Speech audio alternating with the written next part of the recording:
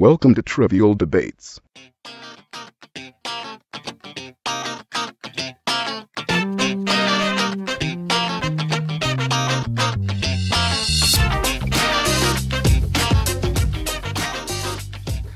Once again, here we are for another episode of Trivial Debates.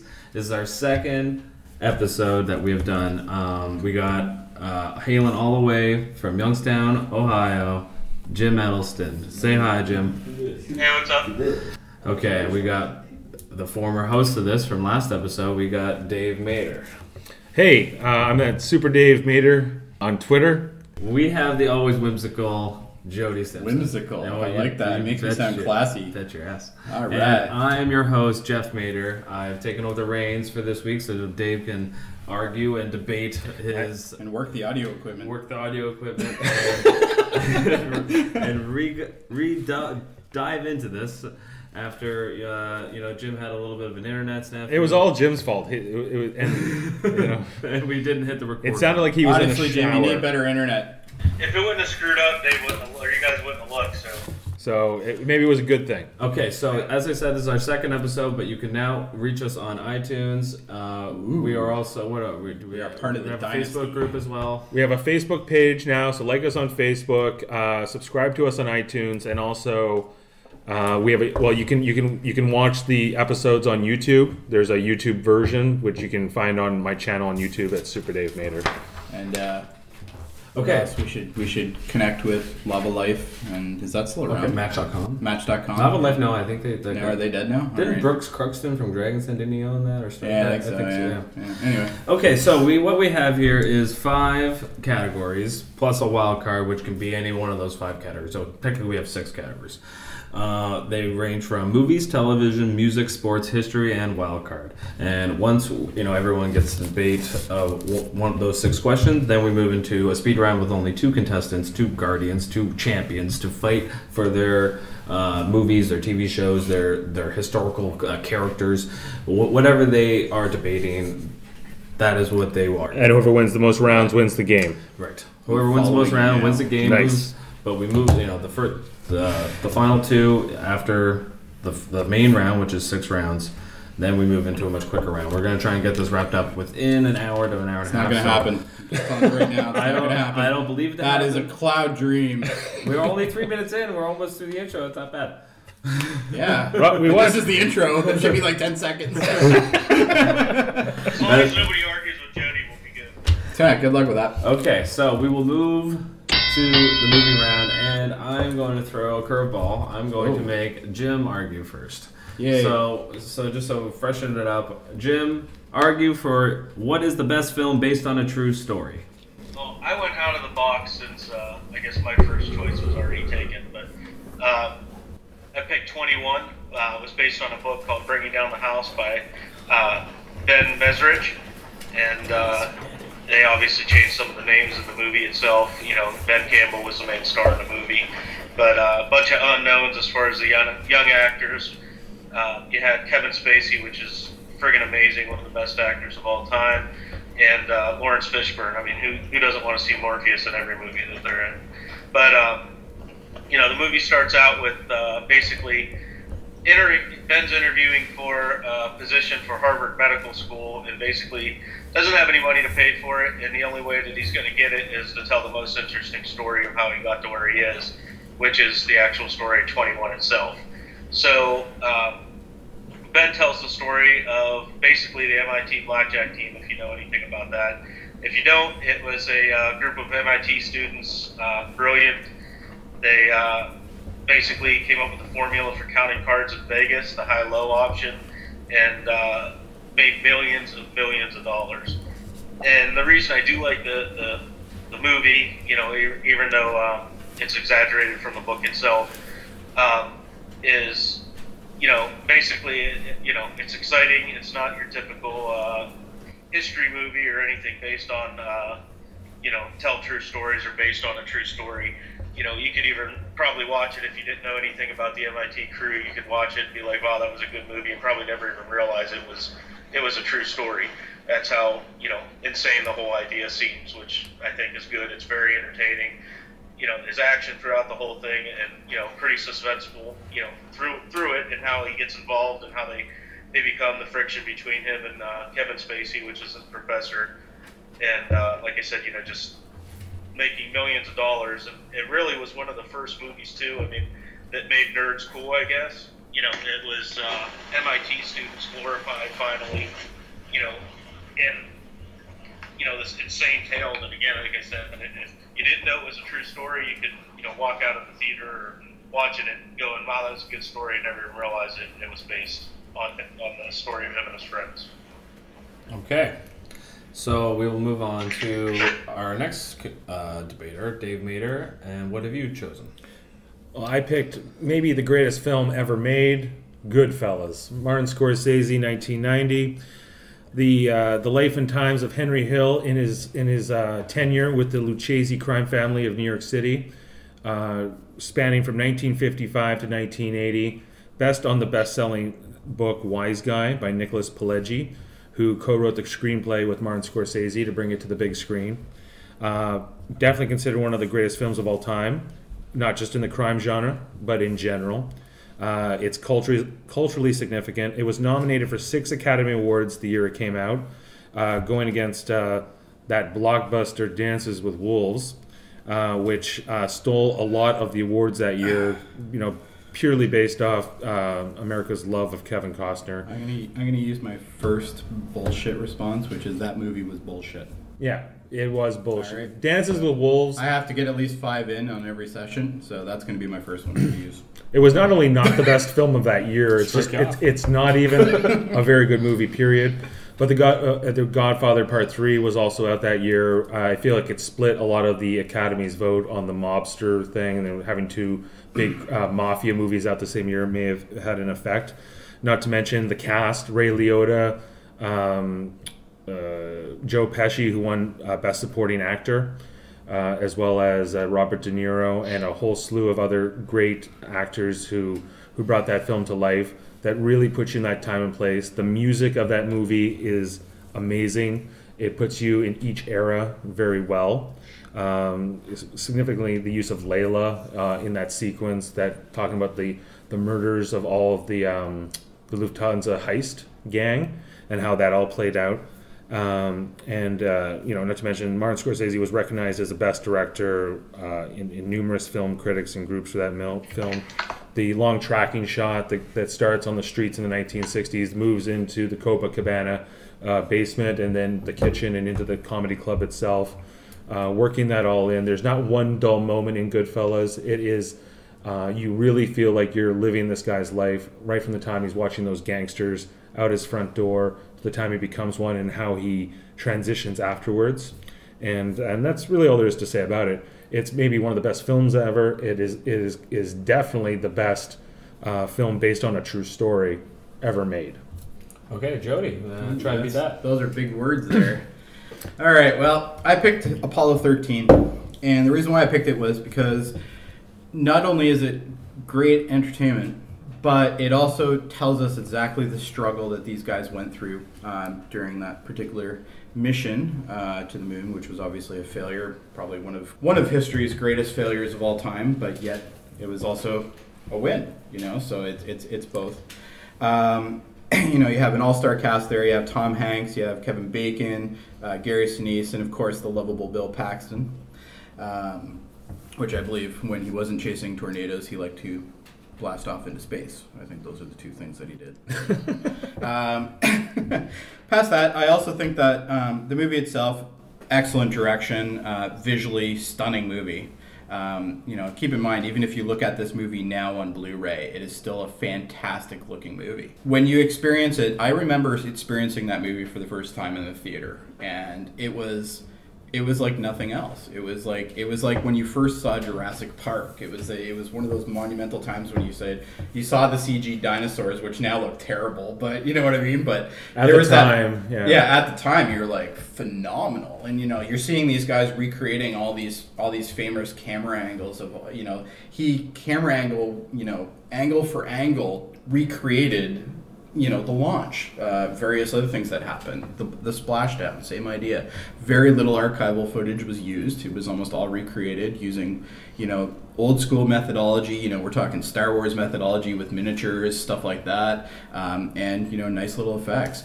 Overall, the story itself is a very powerful story. I think it's a story of triumph as well as failure.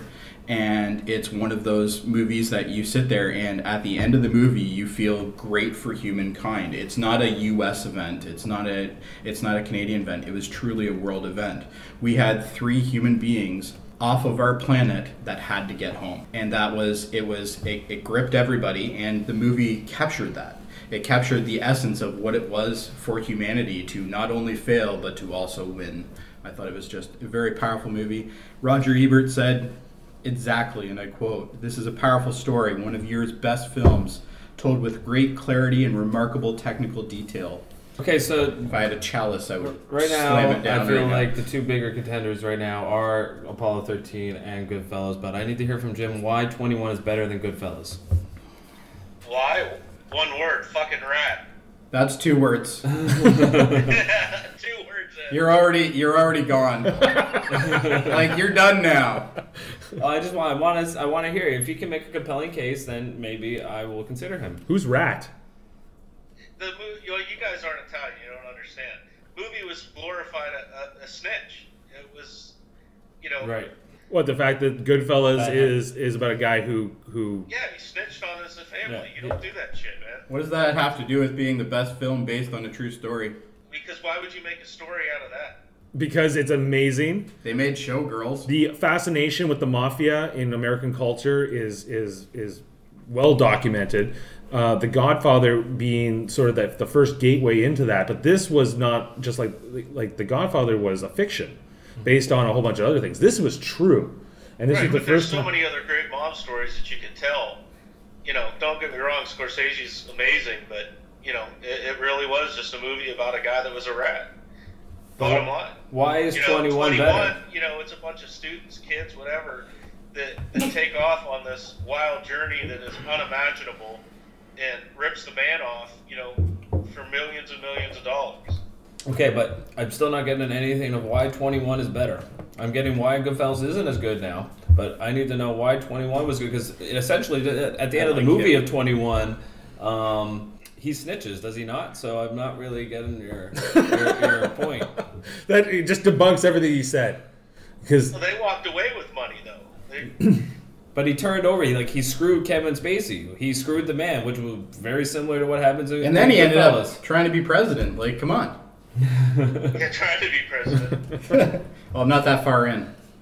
Okay, so all right, season 3. Other than the long tracking shots, how does Goodfellas even compare to Apollo 13 in effects? In effects, it's Yeah. not. Well, it's not an effects-based movie. Mm-hmm. It's based on a real person's life and how they saw events, and they took the best parts of that story. That book, Wise Guy, is long.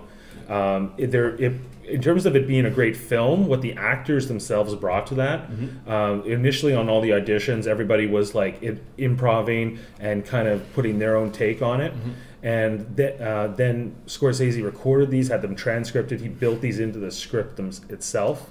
He then went, through with Henry Hill, who served as a technical consultant for the film, and was also able to. Where am I going with this?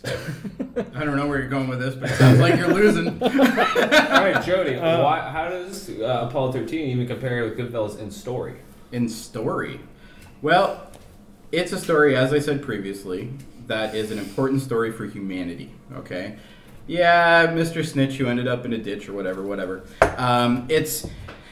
Apollo 13 is a story that has to be told. It has to be told from a global scale. You know, we're talking a movie that, now, don't get me wrong, Goodfellas, fantastic movie. And honestly, it kind of hurts me to even argue against it because I love it. Great movie.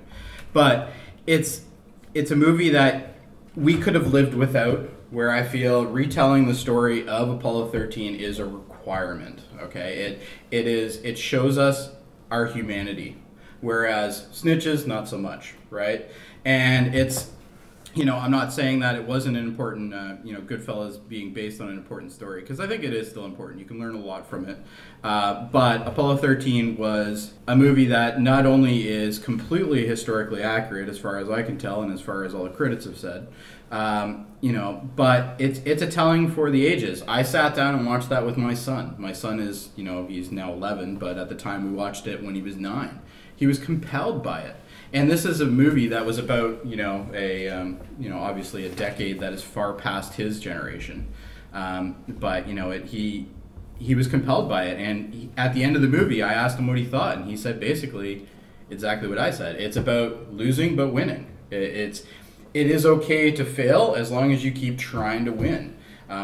Failure wasn't an option for those guys, and they made sure they didn't take that as being the option. The option was they are going to get home. It's that simple. And everybody who helped them out made that happen. Everybody knows that story already. Everybody really, knew. Because my son didn't know that story at all. Well, everybody at the time that the film was released. Fair enough. Everybody, generally that was alive at the time, except for maybe very small except children. for the 8-year-old children that were, at that time period. Yeah. I would have been. What year is that movie? It's after Forrest Gump, which is it was definitely after Forrest Gump. It's 95, maybe. It was around the 95 area. Yeah, I gotta agree with Dave on that one. It's a story. Don't get me wrong. It's impactful. It's like the Titanic. Right, and it's all about. But the Titanic was a piece of shit. They're striving to get home. Point given. Point made. I think both are very just fantastic movies based on true stories. It doesn't. It shows one man's life. It's a true story about something amazing that people fantasize about. That shows New York and what its culture was and why it was the way it was and what it became. And Apollo 13 is really just a big screw up. In fairness to it, yeah, it's great that they got them home, but it's nothing. The movie is just filled with cliches and moments that are just a little. Dave gets the point. Yeah. All right. I think he's right. I think there's some sort of brotherly bias here. No, I can't not go against Goodfellas. Of course, I got the best movie. All right, I'm on the board. Woo! It'll be the only one he gets tonight. Okay, so we move on to the television section, category, whatever you want to call it. I thought I picked another good question for this. Originally, I was going to do a slightly different question, but I thought I would take it a different way, and I went with what is the best first season of a TV drama. Originally, I was going to do Which was hard as hell, by the way. Right. I struggled. I had a few different candidates, and I had tons of candidates, and I just couldn't come to grips with the first season of any of them. Really. That's why I picked. For the most part. That's why I picked it, because originally I was going to pick what is the best final season of a TV drama. Oh, that would have been easy. But I felt like that was much easier for everybody. Whereas I wanted everyone to just kind of think about this one. So right, you can say it's a great series, but you really got to think about the first season. What the first season too is so important for setting mood, setting tone, and that's going to go into a lot of my decision here of who wins this point, because any one of you can win this point. I think all these seasons are fantastic. All right, who goes first? I think we're going to start with Jody this time. Me. All right, I get to go first. I picked Breaking Bad, and I'll tell you why. Breaking Bad in the first season, number 1, 7 episodes only. Okay, so very, very short season 1. Okay, we're talking, Walking Dead short. Okay, and Walking Dead first season was fantastic, in my opinion as well. Okay, but I didn't really class Walking Dead as being totally a drama. Okay, so I kind of wanted to go as true drama as I could. How would you classify it? I think it's more of a suspenseful kind of drama / thriller.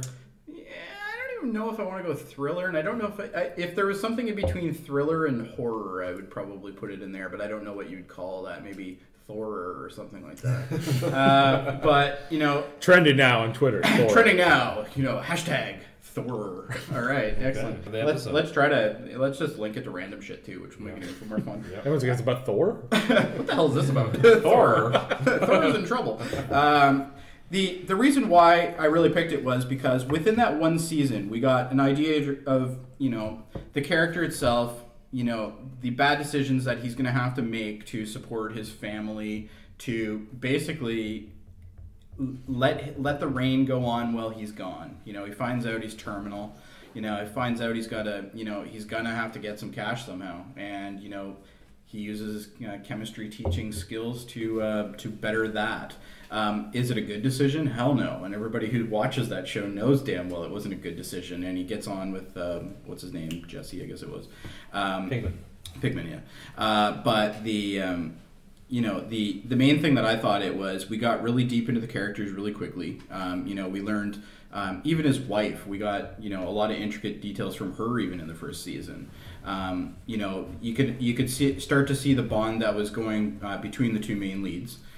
Right away, okay, well, within reason, maybe an episode or two in, but it established the turmoil that is going to end up being this guy's life. And it was a season that I thought, when I got to the end of that season, I thought, well, holy hell, like, I don't even know if I want to watch this anymore. Like, it's so goddamn depressing, but it had so much good stuff in it. Like, the acting in my Bryan Cranston, fantastic.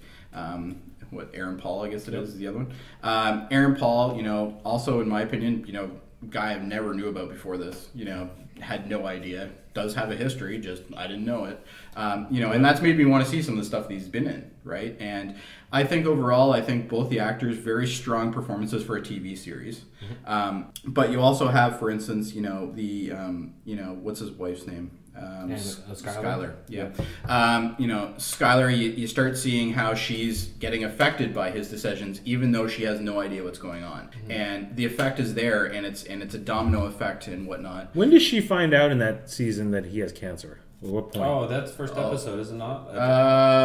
Yeah, she knows about it. I think either that or like the beginning of the second one. Yeah, she's right. Like she knows right fairly right away, but she doesn't know obviously his activities. Right. Like he's working at the car wash. That doesn't happen till second season, I believe. Yeah. When she figures it out. When she actually figures out that he's cooking and stuff like that. But it in my opinion, I thought that the character was.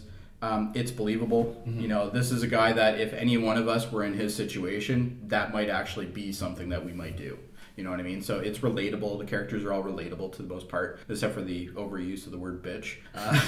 But past that, overall, I just thought it was a very strong performance by everybody. And it was one of those seasons that I thought when I got to the end of the season, yeah, I do want to continue.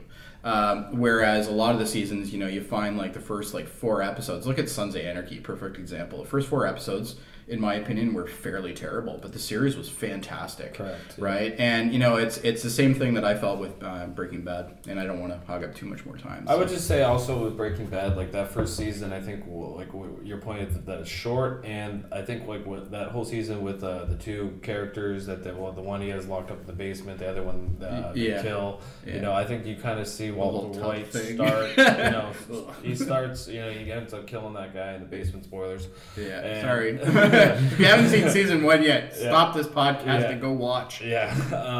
But you sort of see that character, that singular character, start to go down a path, and you're like, oh, I'm interested. So props. Yeah, it gives you a bit of a hook, and on top of that, you're talking the amount of material that they covered within the first 7 episodes was, in my opinion, it was quite a heavy amount. Yeah. Okay, so Jim, we're gonna go to you. What show did you pick for your first season of a TV drama? I picked Dexter. Yeah, good choice. This is over.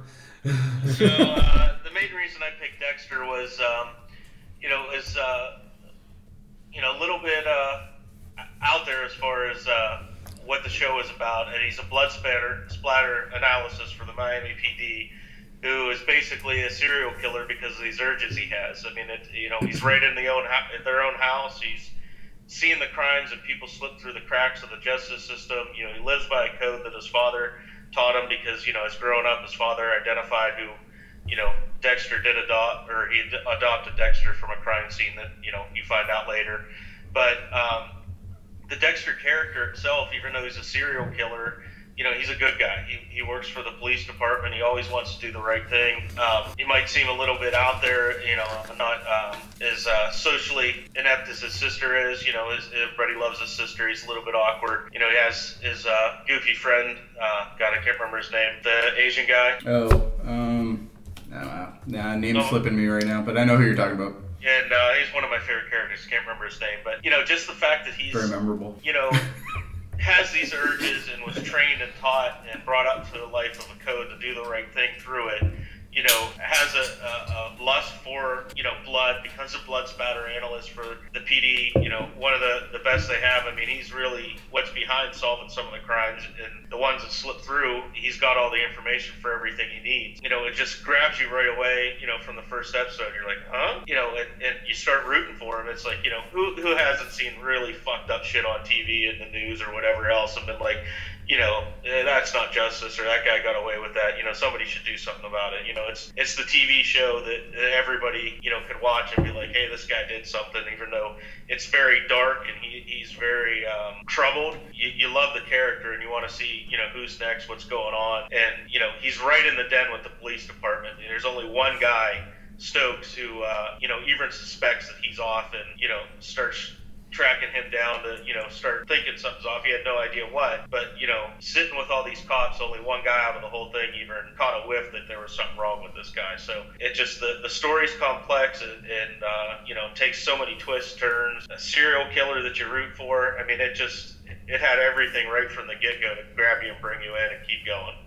Dexter's the one with the ice truck killer that season, right? The first season? Yes, the very first season, yep. Right, okay. Who his sister gets involved with and, brings them together and, ends up, you find out later, who the ice truck killer is and why and how that's all tied together. But, yeah, and even the later seasons tie right back into a lot of stuff that happened in the first season. Okay, so we will move on to Dave. And Dave, what do you pick? Well, I picked maybe one of the greatest shows of all time, certainly of the last decade, Lost. You, sir, are smoking some hard crack. Wow. Jesus I think Dave Christ. has the hardest Couldn't we have one. Couldn't we have just picked Tom and Jerry cartoons? Holy hell. Hold on. All right, let's hear him out. It's the hardest I'm one. going to tell you, okay, this show... Sell me. I'm going to sell you, and, All right, and you sell me. specifically not the series as a whole. Yeah, the series had problems. But this first season... That's a fucking underestimation there. The ending, which I stand by, but is extremely controversial, that's in the last season. Okay? And everything that happens I wouldn't know it after... was such a terrible show. I didn't get past that far. Well, if you can't... The first season finale and anything beyond that is not in my argument here. Okay. And it can't really be in any of yours. You can't talk about... No. I can talk about, the series as a whole maybe was watched by millions of people, and in all of our cases that's true. Mm-hmm. But my first season delivered 25 fantastically crafted episodes. That pilot, the premise of the plane crash on a deserted island that has a science fiction mystery, changed television. Oh my God. That first season, brought to us by J.J. Abrams and other, great sci-fi writers like Damon Lindelof. Now doing Star Wars. Now doing Star Wars, and Damon Lindelof, who did the... Which I can't tell if it's an upgrade or a downgrade. The Leftovers, as well as...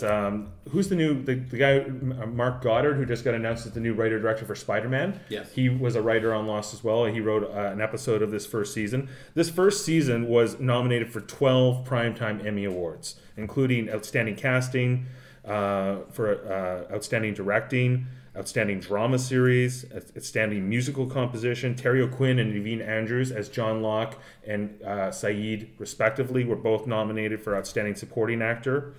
J.J. Abrams and the creative staff were not only nominated for directing, but just for writing as well. And the ensemble cast brought an international flair to television that hadn't really been done on ABC or any of the major networks before that. ABC, the whitest network in the States.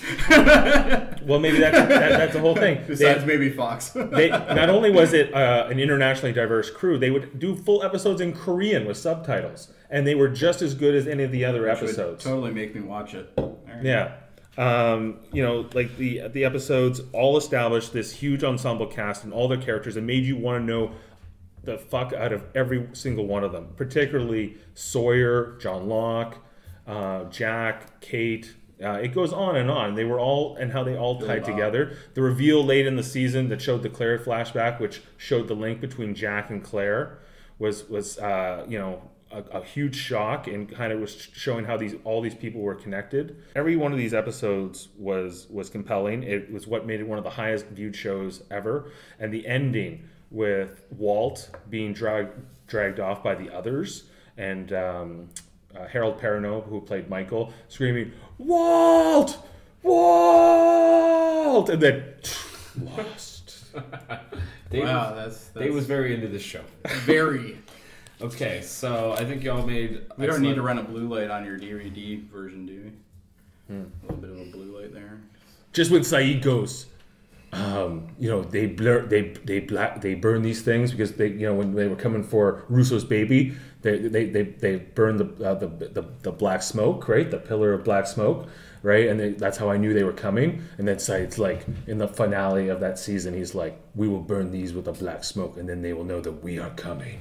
Wow, that's riveting. I think we know how to fuck with Dave and Bramford this year. We definitely do. And that's what's going to happen, I'll tell you right now. Okay, No, definitely. so I think... On a side note, Dave, wasn't that the era when the writing strike happened too? Not season 1, but Season 4. It wasn't until like season 3 or 4. Season 4. Pretty sure, because that was the shortened season. No, season 1 took place between September 22nd, 2004 and May 25th, 2005. Nobody noticed, though, because the series in general. I thought it was. There was a lot of good series that fell short because of the writer's strike. Yeah, Dexter, I think, didn't as much have to deal with that, did they? Because they were on Showtime, so they were able to go. Breaking Bad obviously was well past that point. But in fairness to Dave, I think Lost was one of the first shows in the O period where everyone really started to analyze every little thing in the TV episode, and I think all those things have carried over to a Breaking Bad and a Dexter. So it's a really big screw you to anybody with ADHD, that's for sure. It's really easy to write for shows that are about just one guy and his day-to-day. He goes to the store, maybe he has to get a cup of coffee, he goes to take a shit, whatever. That's what Dexter and Breaking Bad are. Lost was about 20 interesting characters, compelling characters that forget about it. To channel Goodfellas. Lost was essentially a soap opera for science fiction. It was terrible. It was like watching a bunch of shorts all the time. It was like watching a short film festival constantly. That's what it was to me. And you know what? I understand where you're coming from. And you know what? In all seriousness aside, very, very popular show. And I think they had massive ratings almost the entire time. The finale of season 1 had 20 million viewers. Yeah, I didn't bother to bring numbers because, let's face it, I didn't think I'd need them. I don't think that's what it should be. But it should be about that anyway. Yeah, it should be what first season really set the tone. And I think right now Jim has made the best argument of, I think Dexter, those first couple of episodes really did set the tone. And, he didn't have to say much to get his point across, because if you go back and you watch that first episode of Dexter, it really sets you in that mood. I can't get past Dexter's sister, though. She's bloody annoying. Dexter is a gimmick. It's about a guy a serial killer who kills serial killers. It's like, in every episode is just like, what fucked up way am I going to kill this guy this week? That's all that show is. Yeah, but it is maybe a gimmick, but it's never been done before, whereas Lost was just a rehash of Gilligan's Island. It's reverse CSI. That's all it is. It's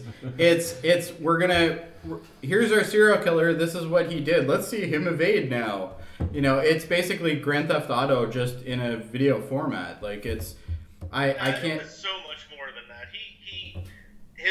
They investigated his crimes too, and he did everything to throw him off his track. And like I said, there was only one guy out of all the cops being in their, the lion's den, that even suspected him of being off. Does that take place in the first season? Yes. The black guy, what's his name? Yeah. Stokes. Yes.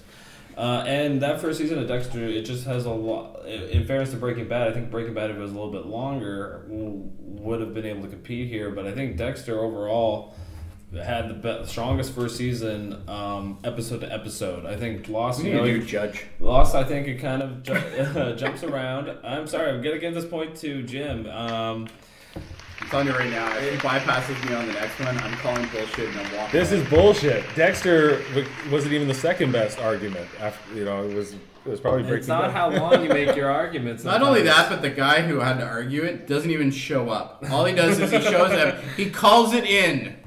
Like he's some sort of executive or something. I phoned a friend. You know what? Breaking Bad was my first choice, Jody, and obviously it was gone.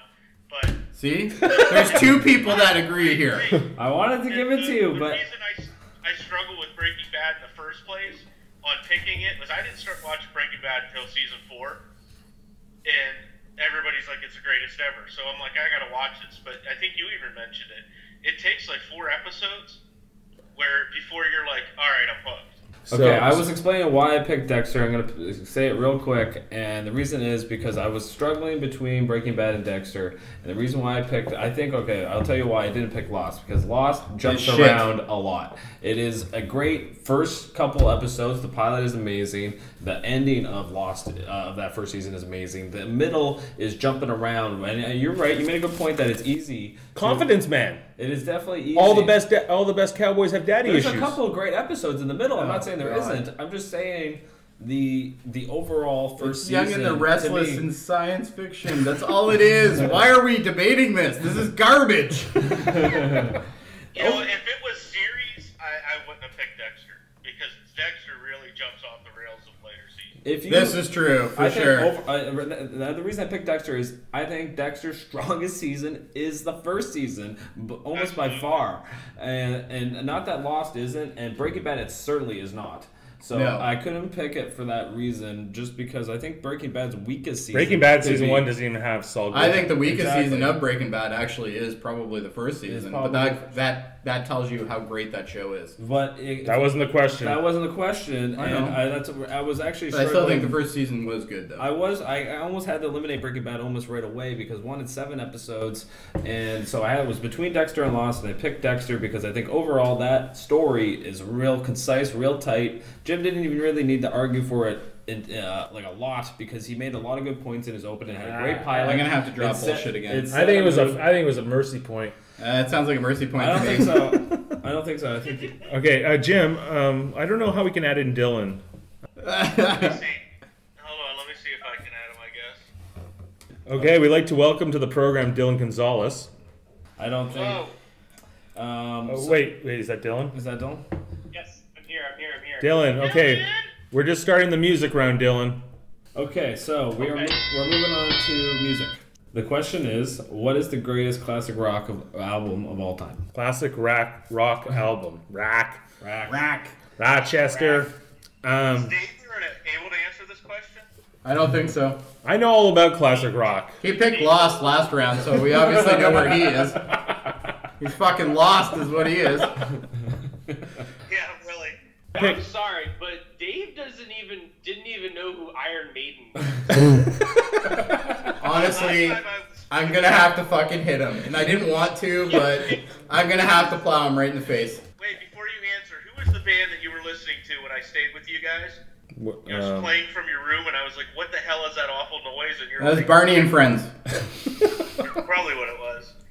You know It's me. like some folk, like. I don't know what you're talking. music. Oh. It was what? But it's probably what he's going to argue for, Jim.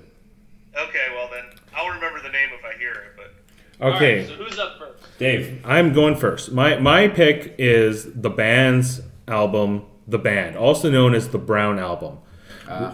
Released in 1968, 1969. It was recorded in West Hollywood and New York City. It was the second album by the band after their debut, Music from Big Pink. It is considered to be a musical masterpiece. It was coming off their success and establishing their own identity after being the backing band to Bob Dylan during his electric revolution.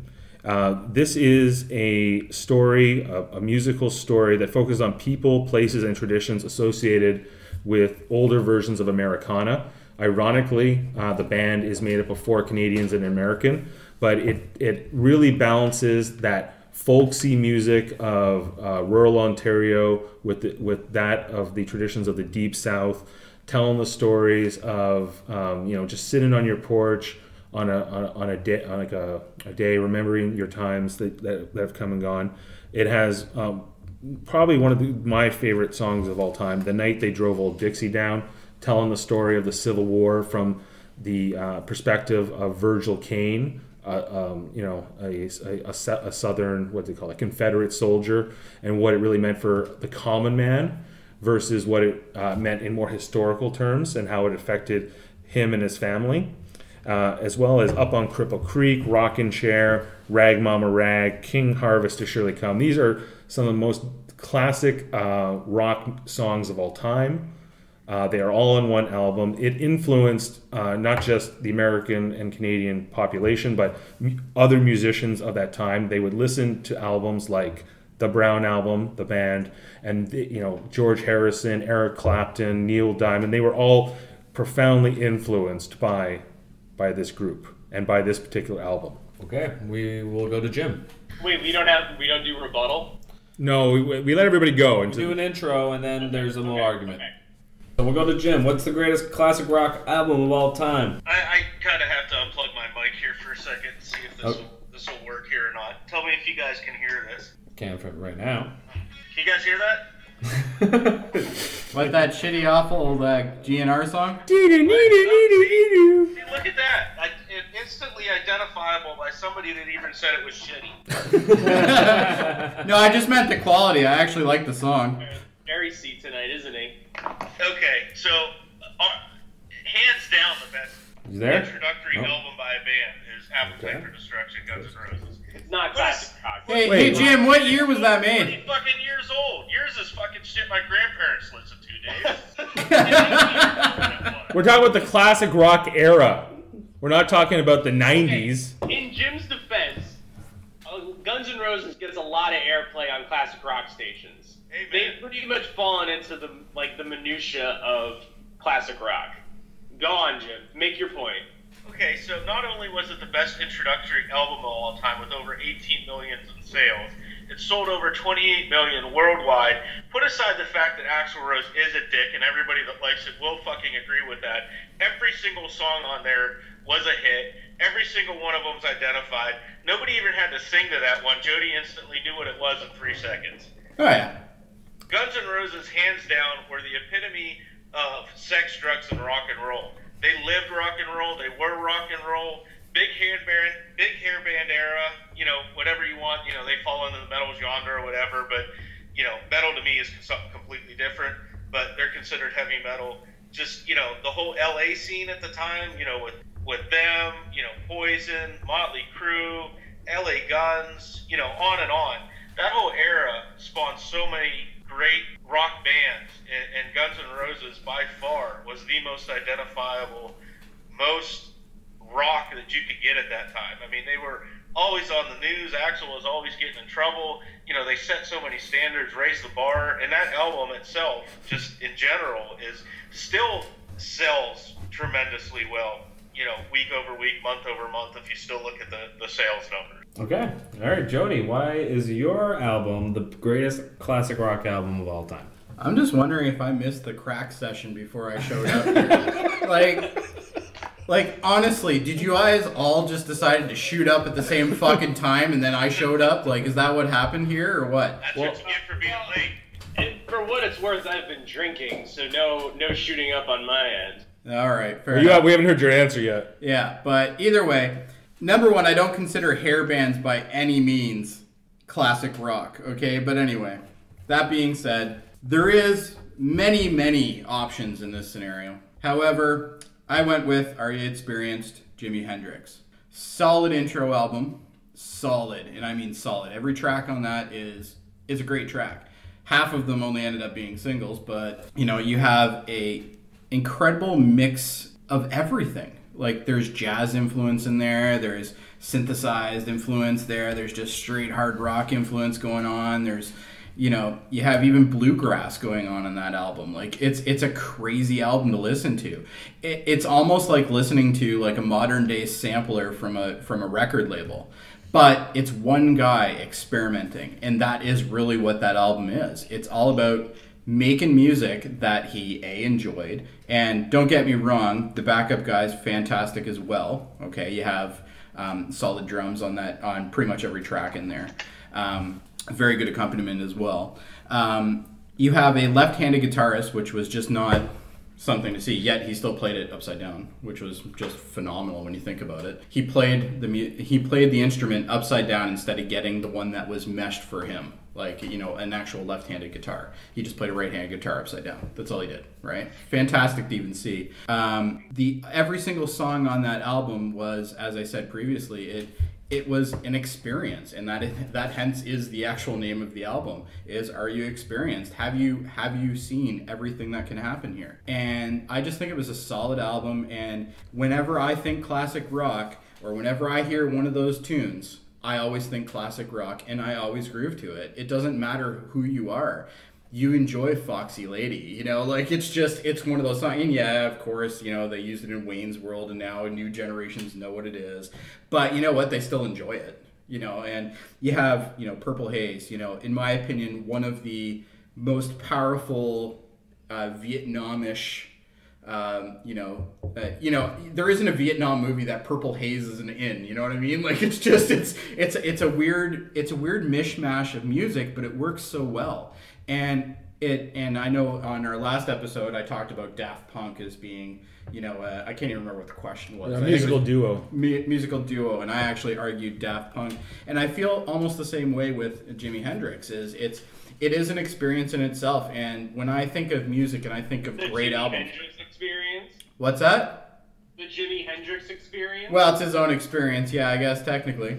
But you know, whenever I hear any of those tracks, I instantly think classic rock, and that is to me what that album is. It is classic rock. You will never find it anywhere else, and no one will ever debate what it is. It is classic rock. And you would say it's Jimi Hendrix's strongest album?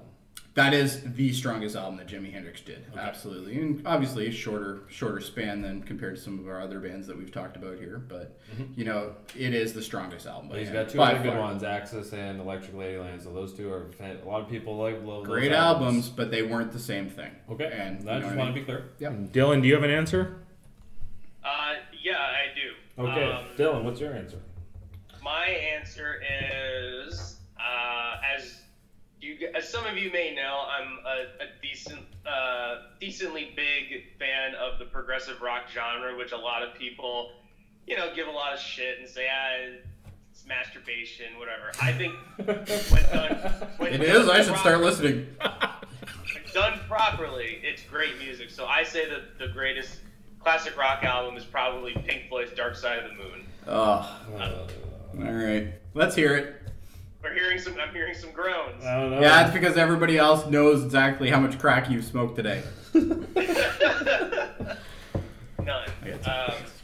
I love Pink Floyd. I love their artistic approach to making music. I like a lot of their early stuff.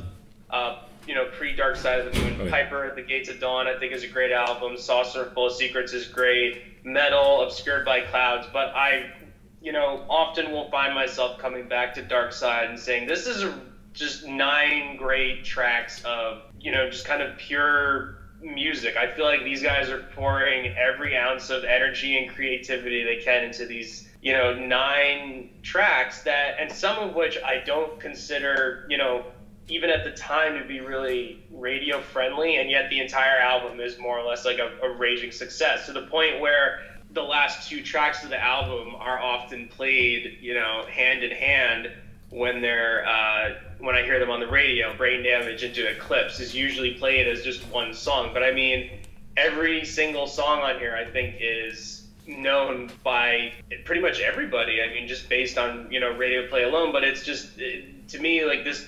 Maybe there was. I mean, you had bands like Gentle Giant, I guess, around the same time, but they didn't really achieve the same success. And then you had, follow-up albums, Wish You Were Here, Animals, The Wall, and obviously, around that time was when the band started to peter out. But I love the sound.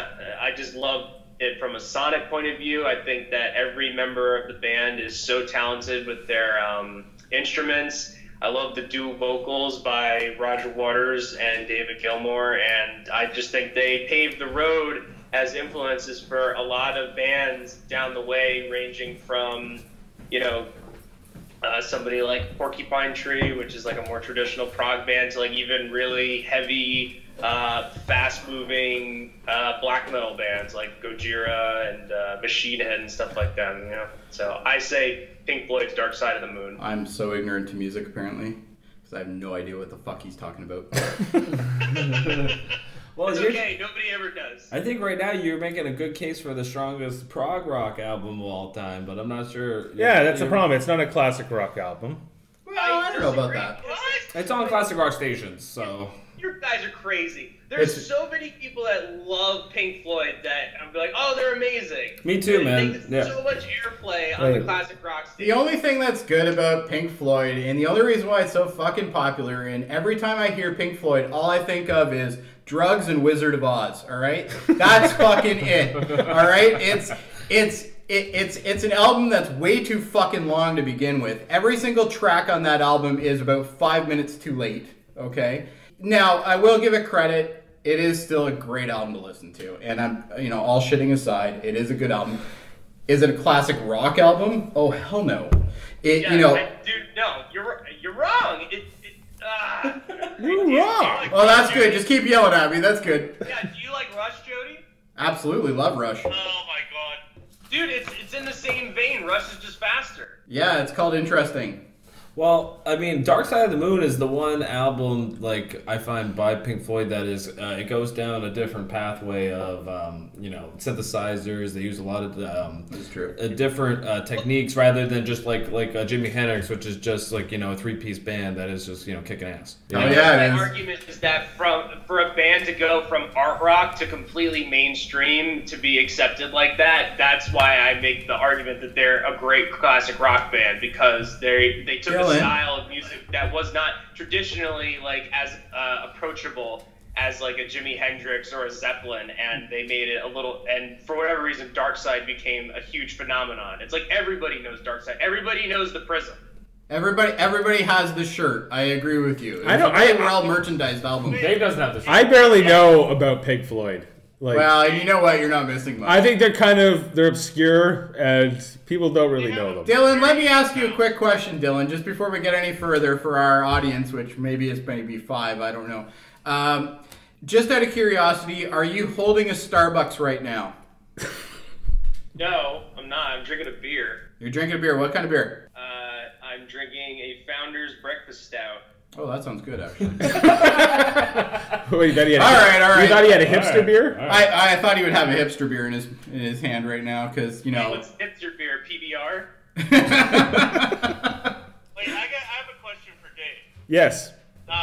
You said that earlier you considered Goodfellas one of the all-time best classic films. Yes. Well, Do you feel that way? Of course. Okay, so how can it be a classic film when it was, done around the era of the rock bands we're talking about? Why aren't they classic, but that movie is? Classic rock and classic movies don't follow the same requirements or criteria for. Is the time period in which it's gone. It's good thing I'm glad you brought up. I'm glad you brought up Martin Scorsese, because Martin Scorsese directed one of the greatest concert films of all time. It was called The Last Waltz. Right? I know what's going on this one. In the 1970s. And a number of other classic rock films, like The Shine a Light, the Stones movie. None of them hold. Rattle and hum, man. Come on. None of them hold a candle to The Last Waltz. And in The Last Waltz, what is one of the greatest songs that they play in that show? The Night They Drove Old Dixie Down, which happens to be from the Brown album, the band. The greatest classic rock album of all time. Okay, you didn't answer my question. What's considered classic rock? Classic rock is 60s and 70s. Bullshit. Well, it can't just be that. Let alone the fact you picked a fucking band that only 3 other people have heard about. I go back on what I said. You know what? Jim. You know what?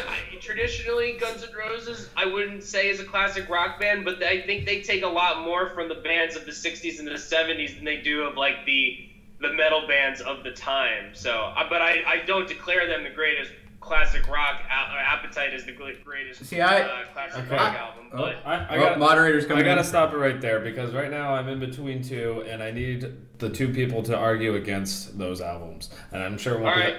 I need. Dylan, I need you to argue against Are You Experienced? And I need Jody to argue against Dark Side of the Moon. Because those are, I think, the two that are up for this right now. Problem. I can't really argue against Hendrix because I think it's great on its own. This is why I'm not great for this podcast, because I think Jody makes a lot of great points that I don't disagree with. It's over. Jody wins the point. The towel's been thrown in. Yeah, Jody wins the point. I don't disagree with it, whatever Jody has to say, because I don't hate Jimi Hendrix. I would say the only reason that I think it's better is because I'm a bigger Pink Floyd fan. But you could, That's my only justification, and that's really weak. Yeah, let's not argue this. I got the fucking point. Let's move on. I just want to say one thing. I think Dylan could have argued. I think Dark Side is more of like one of those first albums that was really like an album from beginning to end. It was like almost like a whole story. It was a story, right? Yeah. I mean, I'll go fucking argue. My argument still stands. It comes from a band that, while being critically appreciated, was not exactly fitting into the mainstream at the time. Yeah, people who appreciated music, who recognized music, knew who they were. But it wasn't like Hendrix just blew the fuck up the second he was. It took 1, 2, 3, 4, 5, 6, 7 albums before they actually... Did I count that right? 2? I think 6. 7 albums before Dark Side, when Dark Side is their 8th album release, before it put them on the spot. And that's true. To me, that's so friggin' amazing. You go from obscure art rock band who's really doing some new, really interesting things to, and then you get a little kind of experimental with that stuff like Metal and Obscure by Clouds, but then Dark Side, they just hit all the right notes. No pun intended. They did everything right.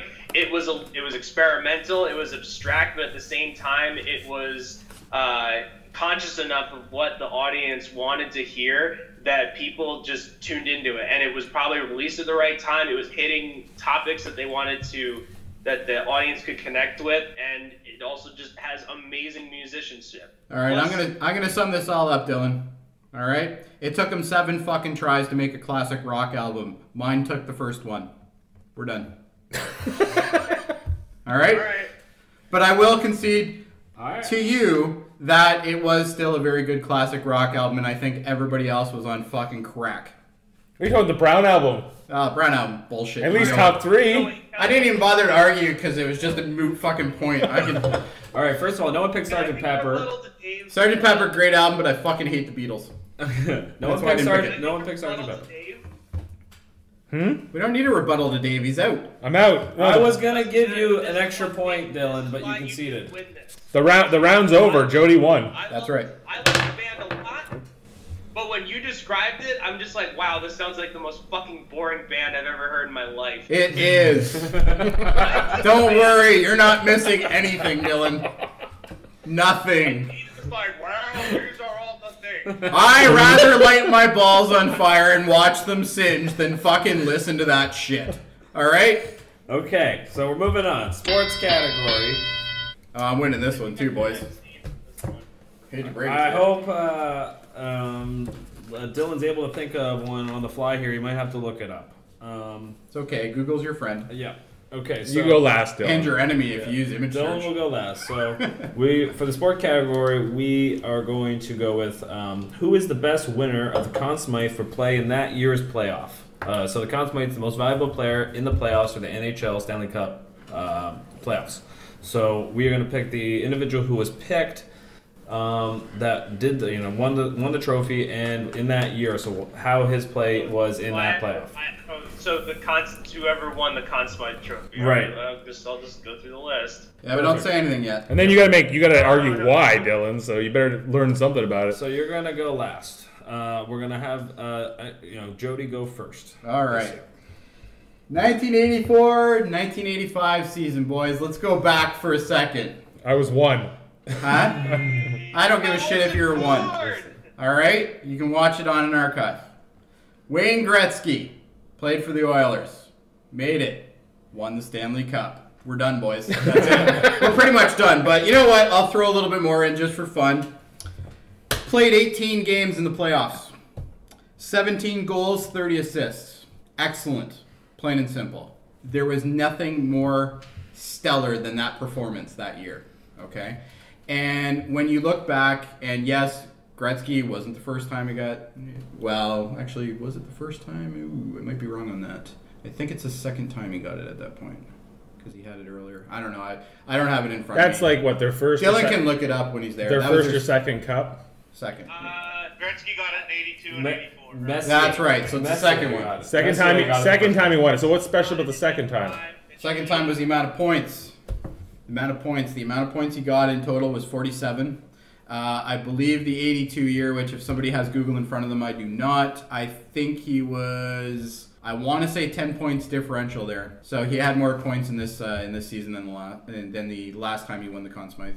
But overall, he had a stellar year. That particular year, he also played 80 games, got 73 goals, 135 assists for a total of 208 points. You know, when you think excellence in hockey, you think Gretzky. Plain and simple. You're arguing regular season. Well, I am arguing regular season. That's because I already told you the playoffs and your fucking chin dropped. All right?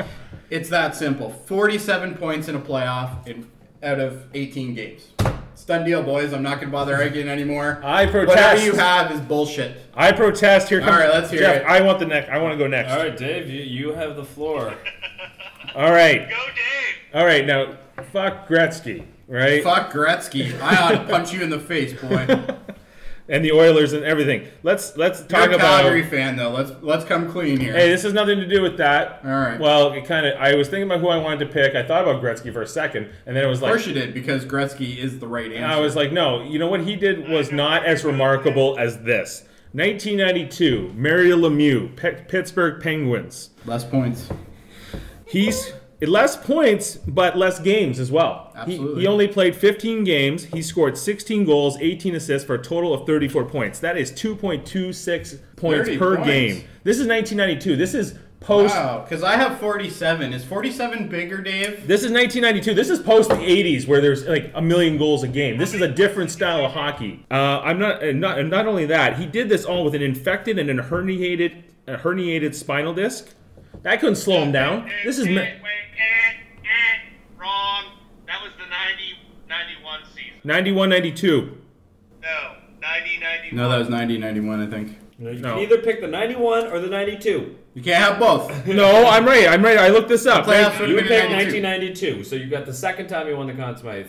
92, Mario Lemieux. You picked the shitty year when he got cancer and ended on a down fucking note. You lose. No, I'm not done yet. I'm not done. He was maliciously slashed by Adam Graves in one of the series. He had a broken wrist, and he scored 34 points, and he won the Conn Smythe. 47 is still bigger than 30. Okay, they beat the Chicago Blackhawks in the final that year 4-0. They swept them. Okay, but you're getting your years mixed up here. He did not play those games, miss those games in the 92 season. Okay, what was the year? The year they played Chicago in the final. That was the 92. That was 92. Okay, I'm arguing 92, and that was the year that he had the infected disc and he had the broken No, it's wrist. not. Yes, it is. 90-91 was. You're arguing with the fucking Penguins fan, dude. No, it wasn't. Even if Penguins fans on you, you're wrong. Your argument is invalid. He only competed in... The 90-91 season. Lemieux misses 50 fucking games. Comes back, plays the ones that Dave mentioned earlier. Was out because of a herniated infected disc.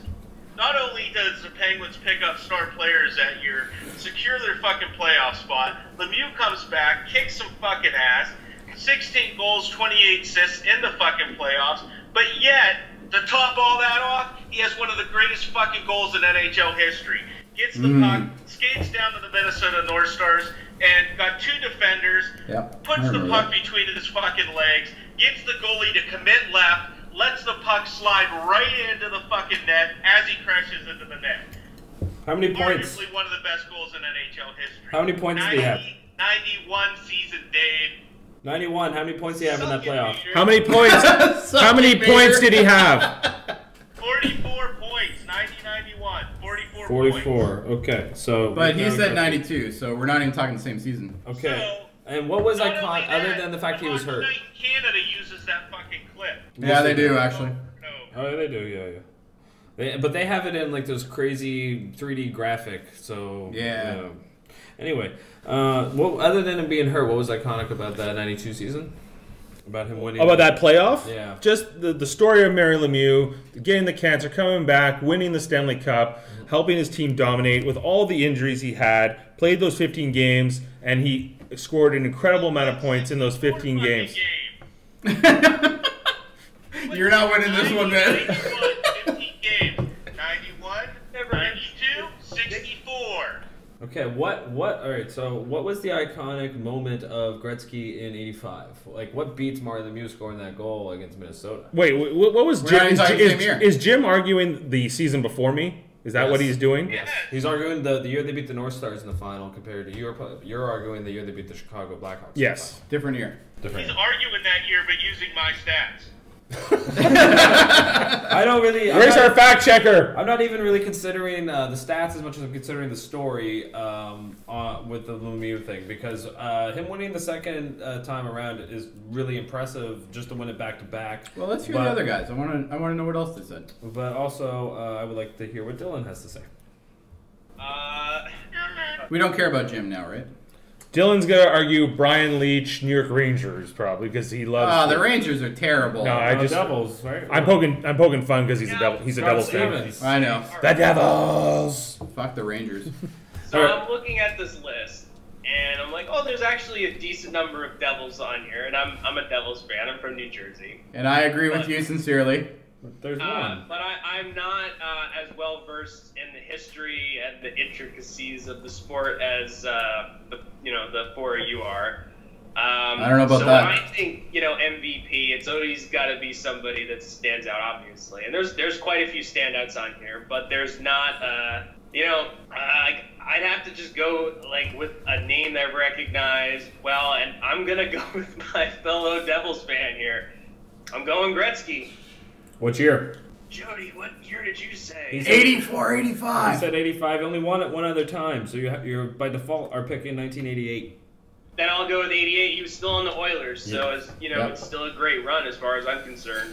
Who did he play in the finals that year? Unless they want to team up and they can split the point. Dylan, say he's the only other player that won it twice that year. He's the only other player that won it twice that year. Is that true? No, not that year. I don't think that's true. I don't think you can win it twice the same year. I really don't know. This is a bad.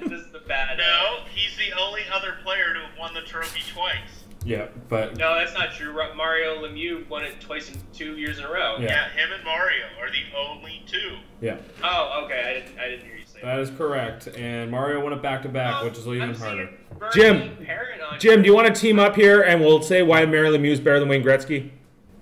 And Bobby Orr got it twice too. Or are you arguing Bobby Orr? Yeah, Bobby No, Orr I'm did get not it first. arguing. I'm just saying that there's other people on here that have won it twice. No, I was wrong. Yep. No, Bernie Bryant won it back to back as well. So, okay. Boy, Lemieux was the only other person to win it back Now, to my back. first draft pick for the fantasy league, Martin Berger's not on this list. Dylan, I'm surprised you didn't pick 2003, Jean-Sebastien Giguère, because he's one of the only players, a goalie, to win without winning the cup. He didn't even know who Giguère played for. But he played for the I Ducks don't against think the that Devils. Played against the Ducks. Yeah, he Wow. played Ducks. against the Devils, so Dylan might have remembered that on one. a 2005 slot. Yeah, that's because that was the lockout. Yeah. Oh, that was a lockout. Okay. Okay, so you're picking 88, and I need some reasons why 88. Is it just because you like Gretzky? I like the story of Gretzky. He's the great one, damn it. He's the great one. Super Mario. But he's not magnificent. Jody speaks for me. This is why we're playing on the same team soon. This is why Jody and I need to be friends. Even I'm though- on that team too. We'll see how this goes. Yeah, Maybe we'll have some cuddle time. Before you got here, Dylan. Right now, I'm between the two Marios. I'm trying to decide which one was better. The hurt Mario who has cancer and still won, or the guy who put it through the Minnesota's legs and was pretty much the most iconic goal The better of all story time. is him being hurt and sick. Okay. No, he was hurt 90, 91. He was hurt both years. No, he wasn't. Yeah, he was. And he passed the torch that year. He helped train Yager. He was helping to turn Yager into a leader in that second year. Yeah, big help that is this year. Yeah, where'd Yager fucking end up? And fucking Florida. That's 20 years later, 25 years later. That's a whole Does different... that mean Yager's a classic? I know he was old. fucking Devils with their old ass players. That goal alone, him missing 50 games, coming back, and going into the playoffs and winning the Stanley Cup, it was a high all year long. I'm with Jim. That's a great reason why. That's a movie right My there. guy was slashed by Adam Graves. He had a broken wrist. That's the greatest sports movie ever never made. Best movie based on a true story, the non-existent Mario Lemieux story. I have to. Wait. You know what it's going to be called? Super Mario. Wow, that's fucking crazy. I want to check when Lemieux broke his wrist from Adam Graves. All right, check it. Broke his wrist. It's gonna People were matter. arguing that he had a herniated broken disc infected, and it wasn't. Oh, I know. Did he not have a broken wrist in the '92 playoffs? Why are we debating this? Fucking Gretzky's the great one, for Christ's sakes. They don't call you that for nothing. Yeah, but- And that Conn Smythe helped him get that name. I think he's the great Game one. 2 of that series, by the way, is the reason why that series was fantastic. Okay, well, I need to hear these things. All right. Why game 2? Tie-breaking goal right there. I'm sorry, it's just like, I think... Does Gretzky have a statue outside of the stadium with the goal that he made? No. He has a fucking highway! Not only does he have a highway, but I have to get off on it. Oh, that came out weird. But I have to take that off-ramp to go to the hockey that we're playing in June. Right? Okay, here we go. Lemieux played only 64 games in the injury-plagued 91-92 season. Despite missing several games, he won his third Art Ross Trophy with 131 points. During the second game of the Patrick Division Finals, Adam Graves slashed and broke his left hand. Lemieux missed 5 games in that playoffs, but he still came back and led with a total of 16 goals and 18 assists. This is a fact. Did he score one of the most amazing goals in NHL history with a broken wrist? I think the fact that he scored any goal with a broken wrist, let alone 18 goals, is amazing. All right, Jim, rebuttal. I need something quick. I need what other than the goal. I told you it ended on such a fucking down note that year. Everything that year for him was down. The 90-91 season, everything, he came back from surgery, getting fixed, comes back, wins the playoffs, gets the goal. He won his third Art Ross. How can it be a down note? They won the Stanley Cup. Star Wars. But then, doesn't that make it all the more impressive if he won it on a down note, other than the up note? Does Mario Lemieux even have a cereal? It doesn't matter. Like, does he have a cereal? Because that's really the pinnacle here of this argument. Does he have a cereal? Wayne Gretzky got beat out by his own teammate, Mark Messier, to win the first time they won the Cup. He won the Conn Smythe first. So if he was the great one, he should have won it right away. He should have won all 5. But every time Lemieux was eligible for the Conn Smythe Trophy, he won it. Right now, Walter Gretzky is crying because of you. I'm sorry. Versus the 15 he played in the 90-91 season. You know, it doesn't always happen on the first try. That's And right. Wood didn't have a great album until the 8th one. Wayne Gretzky can win it the year after he starts. You want a rebuttal, Jeff? The only fact Dave got right was he had a broken fucking wrist. Yeah, I don't even know. I got the point. I got the points right too. Yeah, just the wrong year. No, you didn't. You got the points wrong. Oh, I just looked it up. 34 points. Oh, that points. Okay. Okay. 15 I Gotta think games. make this a is all decision. bullshit. I think this is all. Highway versus guy named Mario. Think about it. I think it's not even close here. I think Mario wins it. Well, which Mario? I have to pick a year This is now, suspenseful. and I think I have to. 91. I have to give it to Dave because Yes. I think Dave's There is right. so much goddamn bias at this table right now. Bullshit. I'm calling bullshit as well. I'm sorry. I think he made a more compelling story. Just because he won, Why? he scored. Because he got everything wrong? No, just I think he was right about a couple things, which is The Adam Graves slash. the fact that Mario won it back to back and won it not on, like you even admitted, Jim, on a down note, which I think is more impressive than to win it on an up note. You know. Yep. So. He argued the only reason they gave it to him the second year is they felt bad for him because he had cancer. Well, that's a Even whole I'm other not story. going to go there. You know what my 2 cents are? It's all bullshit because Jeff thinks that every single Marvel movie is fucking great, which includes Iron Man 3. So by default, Jeff's fucking wrong about everything. I did not say everyone was great. I said He did that actually say Iron Man 3 was terrible. it was awful, but I'm not saying I'm every. busting your chops. I know, but I wouldn't say. I was just saying compared to I Star think Trek there's- and Star Wars, I thought it had a chance. Oh, that was just not. There was no debate there. I don't even know why we We're bothered. not going down that road. Even I'm gonna say Star Because Trek. my guy did it through adversity. Gretzky, he had Yari Curry, he had all these other people. Oh, So and he Mario. also had about 1 billion goals. I honestly but think anyway. my choice would have been I gotta Jaguar. ask the judge, Because what's your Which one, reason sir? behind Jean-Sebastian your Jaguar. age? Oh, that's a good pick. because his play in that playoff was He won it despite I'll not give winning you the that. cup. Yeah, that was. I'll give you that. You know, so that's who I would have picked, and I was kind of upset that you guys both picked the same player except different years. It's just I wouldn't have allowed that personally, just to let you know.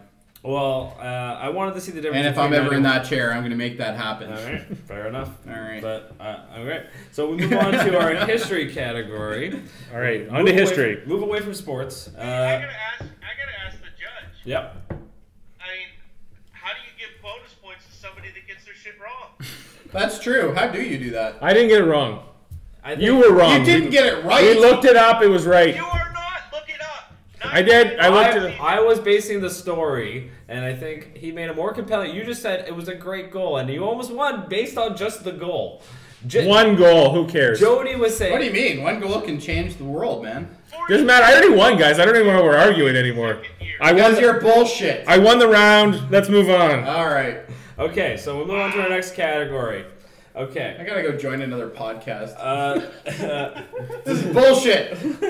I'm sorry. I'm gonna do a spin-off It's not- podcast it's where not- all it is everything that Dave Mader says is bullshit. It's not easy sitting in I'm this gonna show. critique I'm it. telling you. There are definitely people who would listen to that. Oh, absolutely. I can think of. Well, no, I wouldn't. I can go think of there, at least no, a few. Yeah. Yeah, I'm Okay. not even gonna go there. Just make a podcast called Dave's Full of Shit, and here's why. Hey, Dylan, will you be my first person? First guest? Tell you why Dave's full of shit? Yeah. I mean, I'll tell you like 8. Yes, sure. The show is not why Dave is full of shit. Anyway, let's go on. Okay. Okay, so we're gonna go to history, and we are going to go to a question. I came up with this question. It's a good question, by this the way. it spans a large period, but I think that's what kind of makes it interesting. I went with what was the most significant invention of the modern age, so like 1825 till the present day. This is a tough question because there's a lot of things that obviously set the standard for being very, very critical and important. So, I mean, I have one in mind. There's only one answer. Okay, so Jim, you and I don't know, I feel like maybe we have the same opinion, but like, I feel like, I don't know, this is a tough one. okay, how about you let Jim answer, and then you can go after Jim Dillon. All All right, Jim, go for it. Well, I guess we need to know if it is, if you pick the same thing when I say it. Yeah. right, okay, say it. The internet. Yeah, I think I'm gonna go with the internet. Okay, you can argue together, and you can get You've both already get lost. points. You get a half point All right. each.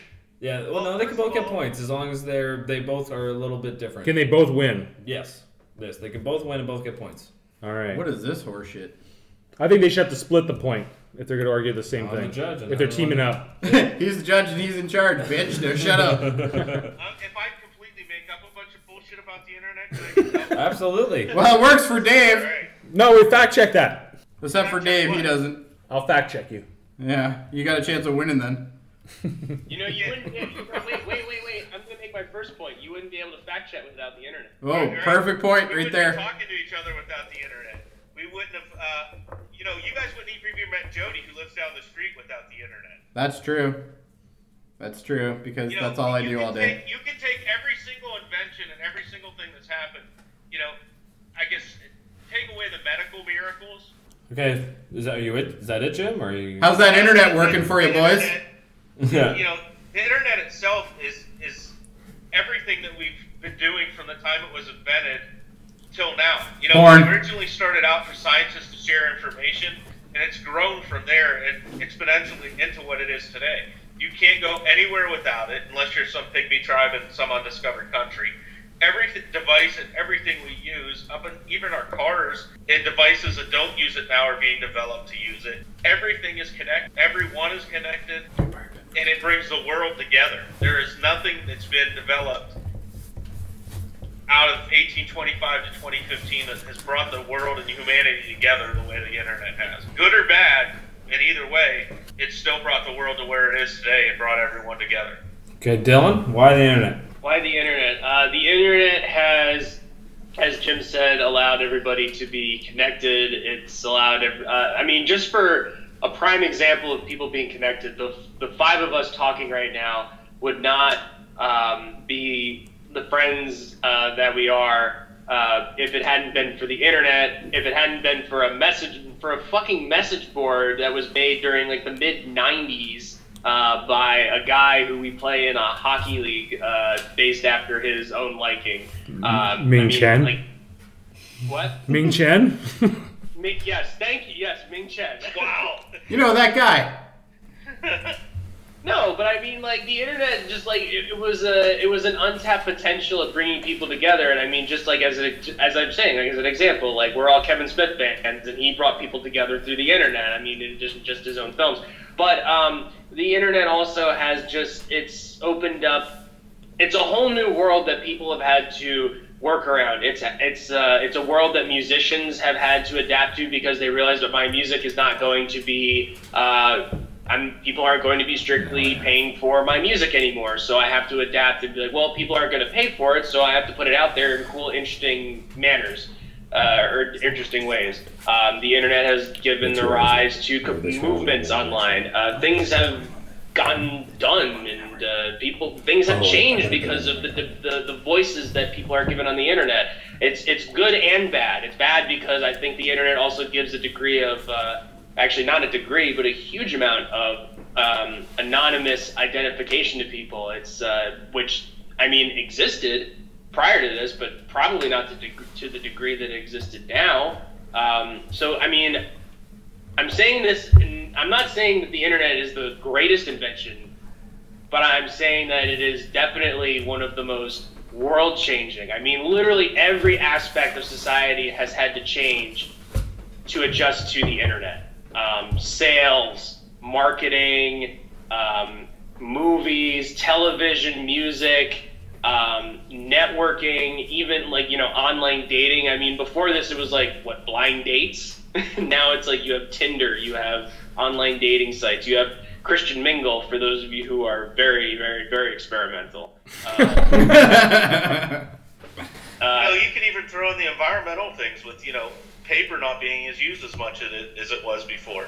Exactly. You can publish something now without it being on paper. You can make a movie without ever having to shoot it on film, and you can release it on the internet. You can also release it to tape and have nothing to do with the internet. What? I said you can also shoot something on a camcorder, a digital camcorder, and release it on DVD without the internet.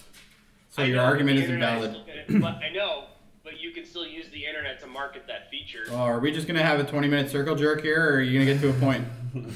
I think Jim and I's point, stands together. Yeah, I bet you stand together. Okay. I think we can move on. Yeah, me and Weird Uncle Jim. Back to front. All right, we will go with Jody next, and we'll go with you. All right. Number one, all I can say about your argument is Skynet. We learned. All right, we need to learn from the Terminator movies. We're fucked if we continue to control cars with fucking internet. All right, we can't even get spyware under control. How are we going to get this under control? Anyway, point being said, and obviously I'm joking. Remember Battlestar Galactica? Absolutely. Adama wouldn't have any network computers. Yeah, I know. Jesus. Smart cars will turn into Transformers, and that's a good thing. So I do agree with you that the internet is a significant invention. However, it couldn't exist without the telephone. The telephone is what paved the way for all your modern communication. It expanded and simplified communication between not only, towns to towns, we're talking cities to cities, provinces to provinces, or if you're American, states to states. All that stuff happened because of that, okay? It also supports all business operations, and it also supports global interaction, which is exactly what the internet is. But again, without telephones, we would never have the internet. The invention of the telephone offered instant form of communication instead of the old your telegraph. What was that? Telegraph? Yeah.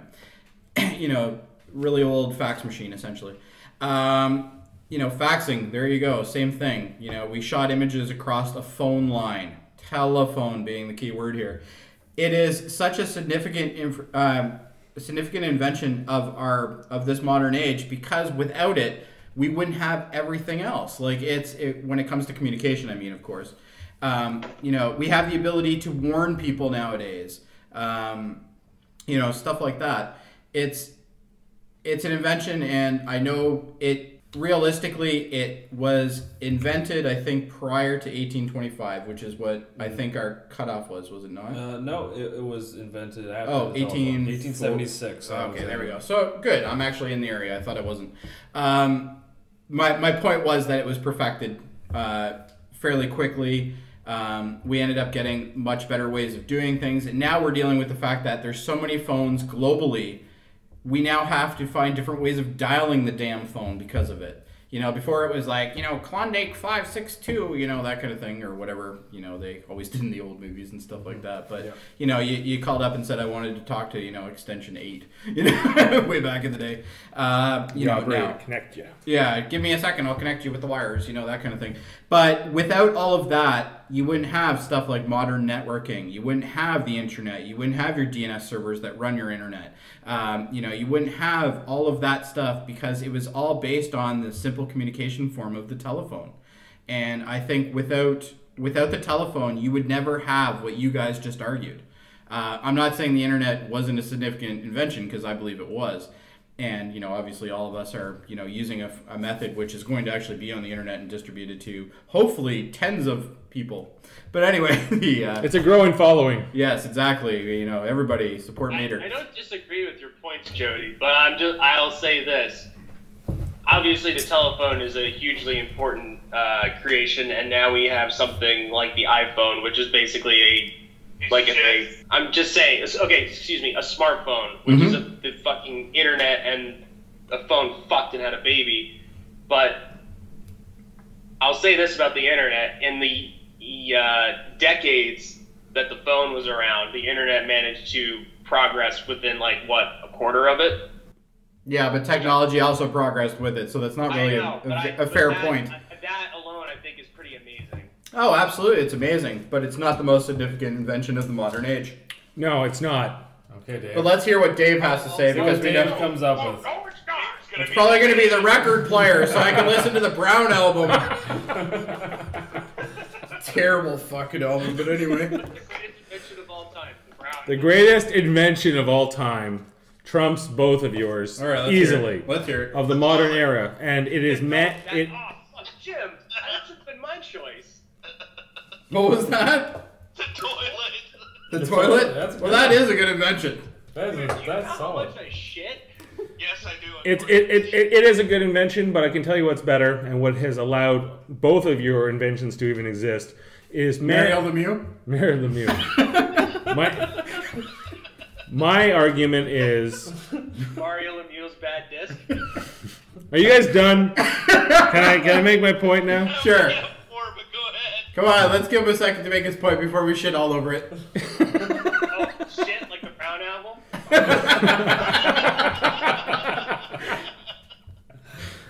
All right. Okay. It is man's harnessing of electricity. Electricity is the greatest invention of the modern age. And Not an invention. It's not an invention. They were going to say this. Say it right. Therefore, you lose again. Wait a minute. Wait. Electricity is a natural phenomenon. It didn't exist. It existed without harnessing it. Jesus Christ, I could rub a cat in the 17th century and get electricity. Come on. no, it's man's harnessing of electricity. He killed And dinosaurs. Like, you could have at least said capacitor or something, and I would have went further with that. my basic argument is a circuit. Or a light bulb, or something like that. The ability to put energy through a man-made object. So let's say the basic circuit or the basic light bulb. Invention. I can have light by fucking dipping a piece of wood in oil and lighting it on fire with a rock. What changed at the turn of the century? When did we get out of the Brown album. The Brown album, the Brown era, right? Think about it. It's when electricity was invented or harnessed. Really? Because I'm pretty sure those steam engines ran pretty good without it. Yeah, but we didn't have a lot of things. And what we were able to accomplish since that was introduced into our realm of harnessing and manipulation, it changed the entire world. There would be no internet without electricity. There would be no phones without electricity. There would be nothing. It's not an invention. It would be the Stone Age, guys. We'd be in the Stone Age. It's not an invention, though. That's the problem. It's a resource that was waiting to be Invented. Without electricity, boys, we wouldn't have the crack that Dave was smoking. I'm calling bullshit on this. I didn't even have to do research. I'm calling bullshit on this too. How many bullshits do we have to have before he's eliminated? No, I think this is the bullshit that he's not going to get past. All right, fair enough. I think we won that It's one. a good try, though. No, but you guys haven't beat yourself. Like, No, I haven't decided between the internet and the telephone. Okay, and you know what? Wait, stop. I'm gonna give Dave a couple minutes to try and sell this to me, and if I don't burst out laughing by the time he's done, I say we give him a point. I say within 15 seconds you're gonna burst out laughing. all right, Dylan, you're Benjamin Franklin. You're flying that key I'm Dylan. up, pre-modern era as well. right? This is the pre-modern era. Benjamin Franklin flies that key up the kite. He realizes that electricity can be harnessed through man-made objects. And he learns to pass so that knowledge. You know what I've gotten from this story? That the greatest invention of mankind was the fucking key. Or a kite. Hey, keys are important. Let's not knock them. Keys are important, and keys allowed us to invent electricity, which gave us the ability to invent a whole plethora of things that we never could have before. It can get 2 minutes. In fairness to what he's saying, you know, it says here it led to the invention of something called a Leyden jar as a device for storing large amounts of electrical charge, which is a battery. Not the importance of it, but it still is Precursor not to man-made. This is my invention, guys. We No, it isn't. learned. That's a This battery. is the Matrix. Oh, back up, guys. That's like saying oil's the greatest invention. Discovery maybe, but not invention. But you have to learn what to do with it, like any resource. Sure. Yeah, but they discovered. That's like saying boats aren't an invention because water was already there. Water in a glass. Did I invent it? But that's like saying The glass would be the invention. Or that's like saying we invented fire. But We you- didn't but invent your it, we entire- discovered fire. Your entire argument is based on the fact of the most significant invention of the modern age is electricity. It existed prior to the modern age. Good point. But not our ability to use it. You are digging a hole. There's just no way you're gonna get out of They this. used to- You're done. Pavement would take branches broken off of trees that were caught on fire from lightning storms. And I'm pretty sure. Lightning, by the way, electricity. I'm almost positive that there's probably been some fucking brachiosaurus that was walking through a very open field during a thunderstorm because it got separated from its herd, and unfortunately was zapped to death because it was the tallest goddamn object in that fucking field. But not on purpose. Not on purpose. And that's my point. Using electricity on purpose is the invention. Okay. Oh, this I think we is a need- terrible hole. I think we need to move beyond this. Yeah, let's move beyond this. on purpose to pee. And we need to understand why there's more significance for the telephone over the internet. I need to hear that from Jody. As I said previously, without the telephone, what's that? Nothing. I was just groaning. Don't you dare fucking interrupt me. I don't think it was at you, Jody. I know, I'm just kidding. It was probably at those naked pictures he's looking on the internet, right? Which, by the way, you wouldn't have without the telephone. The telephone gave you... Which you wouldn't have without electricity. Oh, whatever. Shut up, Dave. Yeah, let me harness the power of the telephone, you ass. Anyway, the telephone being a invention, which I think you seem to have missed the point of what an invention is, allowed us instant communication to people that were not present with us. And that is exactly what the internet is. The internet is a mass web, which obviously has been used in various methods. Intertubes. Intertubes, interthingers. Anyway, It's a fucky.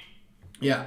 But either way, without the telephone paving the way, you would not have the internet. It wouldn't exist. The first forms of the internet were on local networks. After that, turned into the telephone. We all remember the whole squealy thing. You mean dial-up? Yeah, dial-up, exactly. Now, obviously, dial-up is the first iteration of the internet. Either way, without that, you would never have it because we would still be sitting there doing the smoke signals. And I tell you right now, I don't know what the baud rate is of a smoke signal, but it is certainly not where we are now. It is fast. It is long reaching. If I wasn't within view of a smoke signal, I couldn't know what was going on. A telephone I can call around the goddamn world, plain and simple. And that is what gave us the internet. Okay, Dylan and Jim, why is the internet more Did you say significant? the telephone was fast? Wait, What's that? Jody, I have a quick question. It was fast compared to walking. Jody, are you within proximity to Dave? Right now, yes. Yes. Am I normally within proximity of Dave? No, but you know how I get a hold of him? With my cellular phone. Well, I was going to say, because if you are within proximity to him, one of the plus sides to having a phone, you can throw it at his boneheaded head. And just one quick point, actually, which you've just brought up, which is even better for me, is regardless of phone or internet, I can still call the same distance. You wouldn't be able to do the it. phone could have achieved exactly what we're doing right now, achieved back then. Wait, from your cell phone you're saying? Yeah, I can call from my cell phone and get somebody around the world. I can call Dylan right now on my cell phone. I don't have his number, You're but... saying your cell phone, though, would have existed without the internet? What's that? My cell phone would definitely have existed without the internet. They did exist before the internet. 100 years, not true. basically. No, it is. No, I think he's right, because cell phones, they're not data-driven. They just They need are a now. relay tower to send the signal, correct? Exactly. It's a fancy radio frequency. Keep in mind, boys, I work for a mobility company. Yeah, I'm surprised you didn't pick internet. Yeah. I wanted to pick internet, but the telephone is what started. I wouldn't have picked either of these things. That's because you're terrible. Something you have to discover.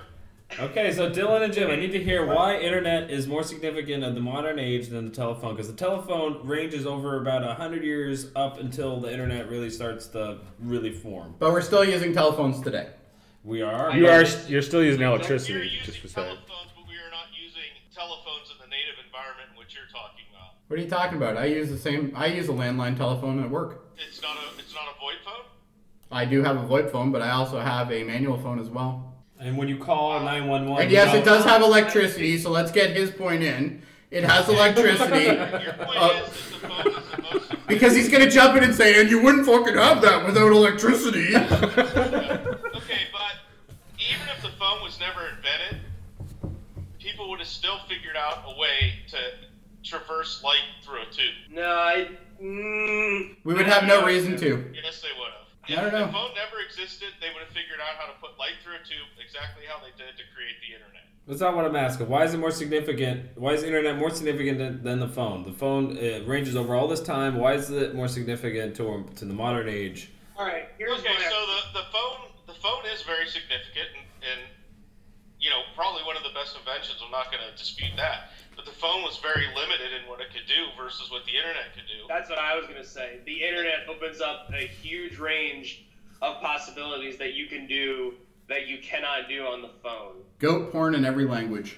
How much can you do on the internet without a computer? Isn't that a better invention? The computer? The computer? Well, the computer, the internet is computers. Okay, same thing? No, it's not No, true. it's not. Because I don't think it is. No, it's not. Computers existed since the 40s, the 30s. Mm-hmm. It's the 40s, yeah.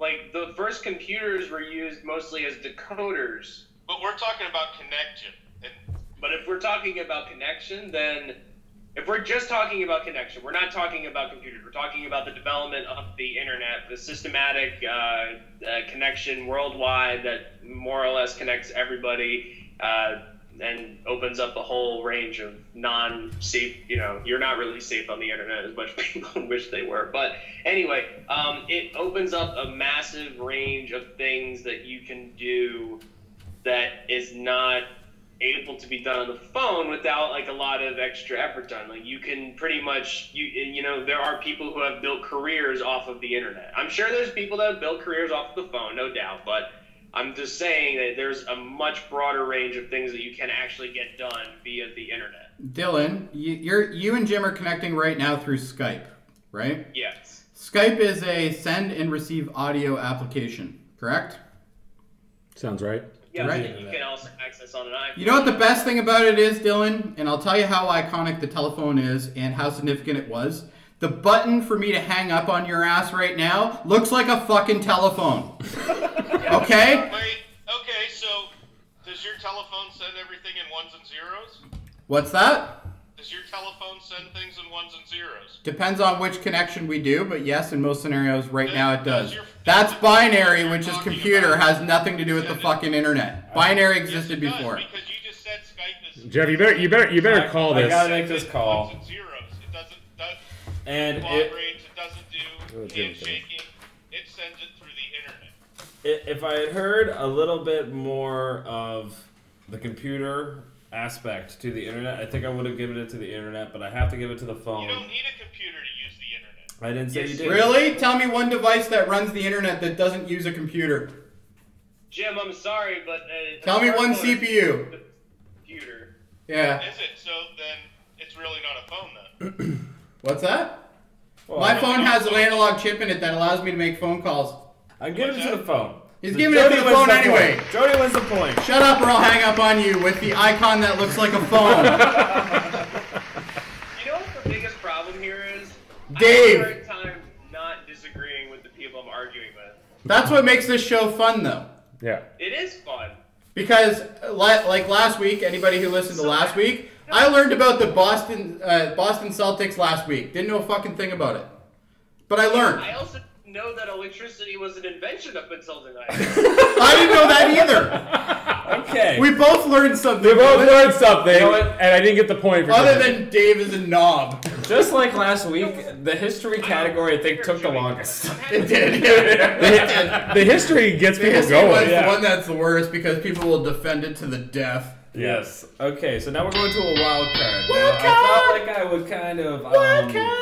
combine two categories in one because that would, I feel like, best Which, honor. by the way, I like this. I like this question. This is a I great felt like question. it would best honor at least two of the categories, and I think we should strive to do that every week with the wild card. I think Or that's a good just, idea. You know, or I just think go that's a with good something idea. real oddball. I did. topic. My question was science fiction. That could have been TV, movies. Yeah, you were. You did. All we know is Jerry was bullshit on that one. Plain and simple. Okay, so the wild card. My question is, what is the best music soundtrack to a movie? Oh, this is a.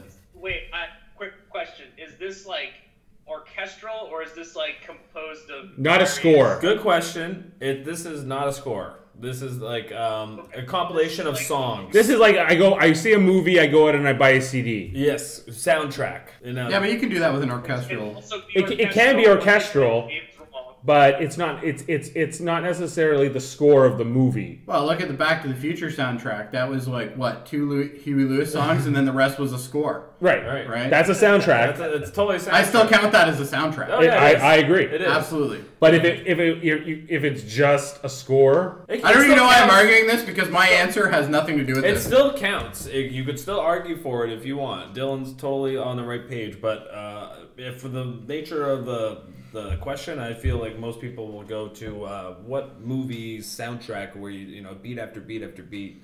You know, you kind of like. love it's like those an songs. album. It's kind of like an album, but it's associated with a movie. Okay, so I would like to go to Dave first. Okay, my Electricity. won't have music without electricity, at least not the digital form. My answer is a soundtrack to a movie that was released in 2012, so fairly recent. Django Unchained.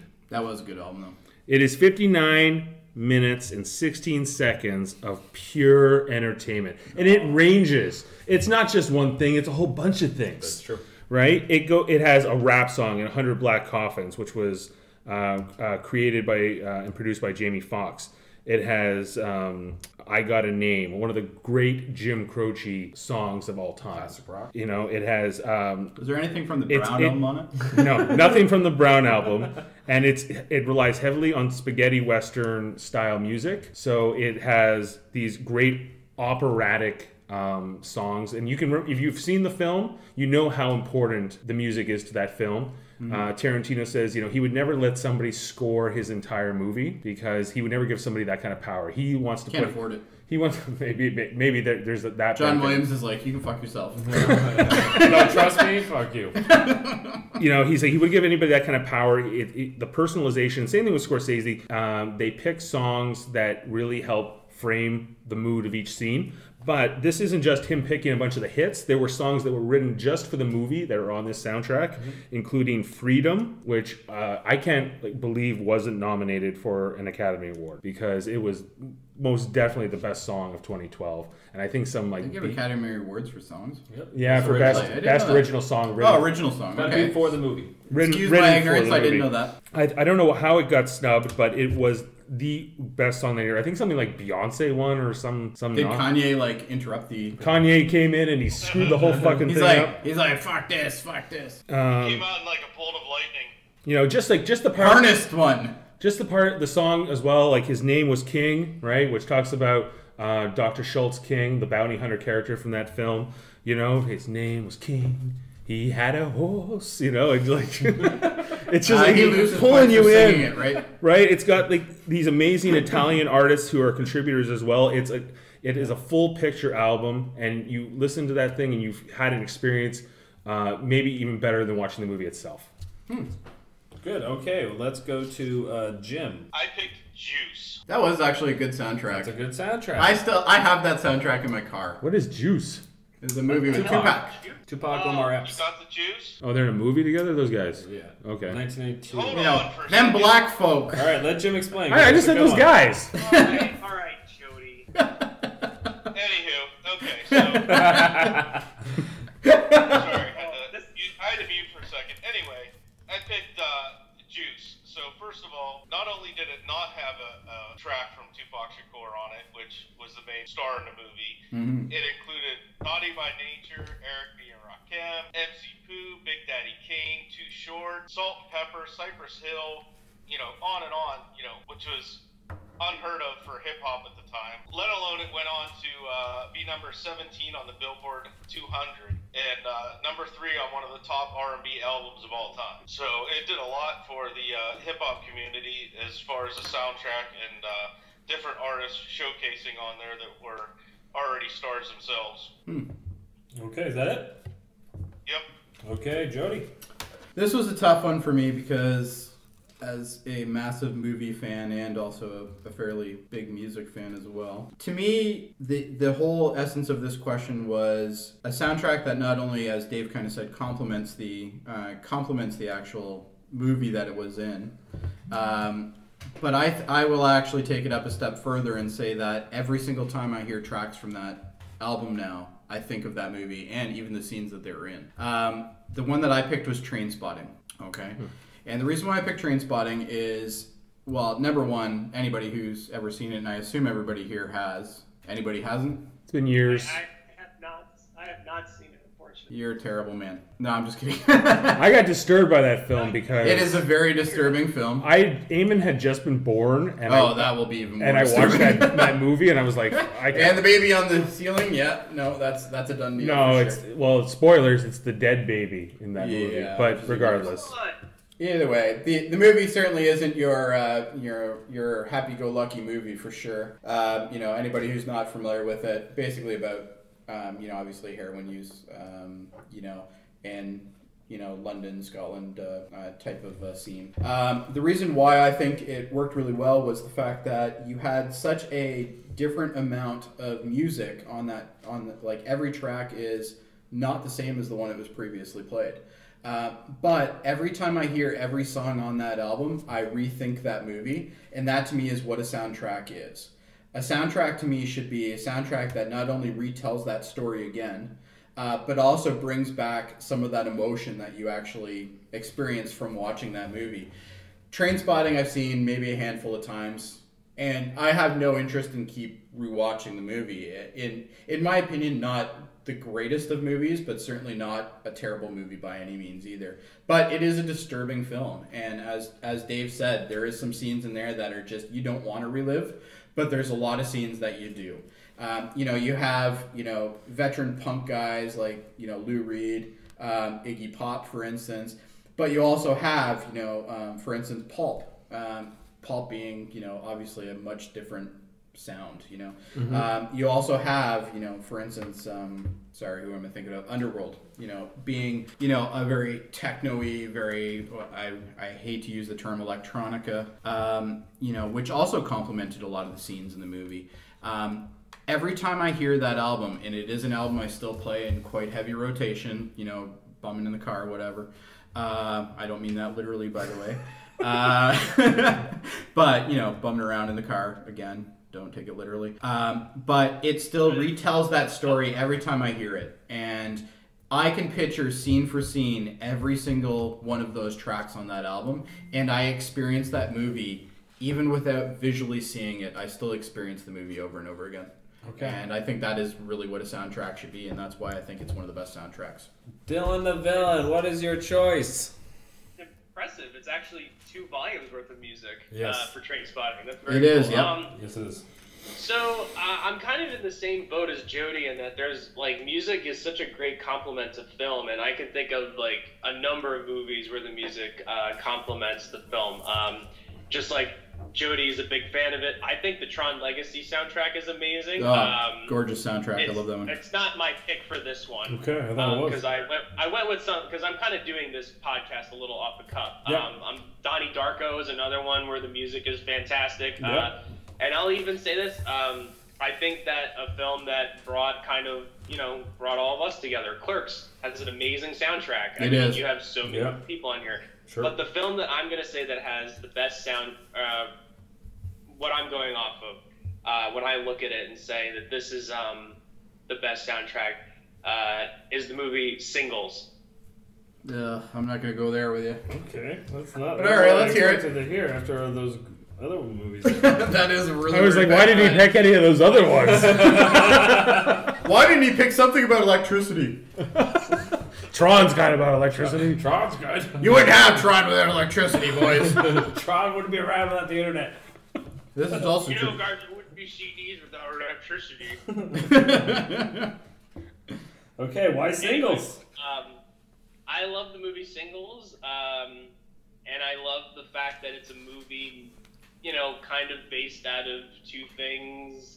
It's all about it all takes place in Seattle during kind of the early 90s and the grunge scene, and that plays kind of the big backdrop for the movie. And I love that it plays such a big part in the film, but I love that every single band on this is very recognizable of that era, barring Paul Westerberg, who, if you don't know, is the main guy behind the Replacements, and I am also a huge Replacements fan, and he has 2 songs on here. But I kind of love that this is a movie about people and the fact that music brings them together and affects their lives. And I think that every single song on here kind of complements that whole film and the themes of that, regardless of it's a really kind of down song like Wood by Alice in Chains, or hey, guess what? There's a Jimi Hendrix Experience song on here. Just saying. That's some good taste. Man, Smashing Pumpkins, you got Pearl Jam, Soundgarden. This is some good stuff here.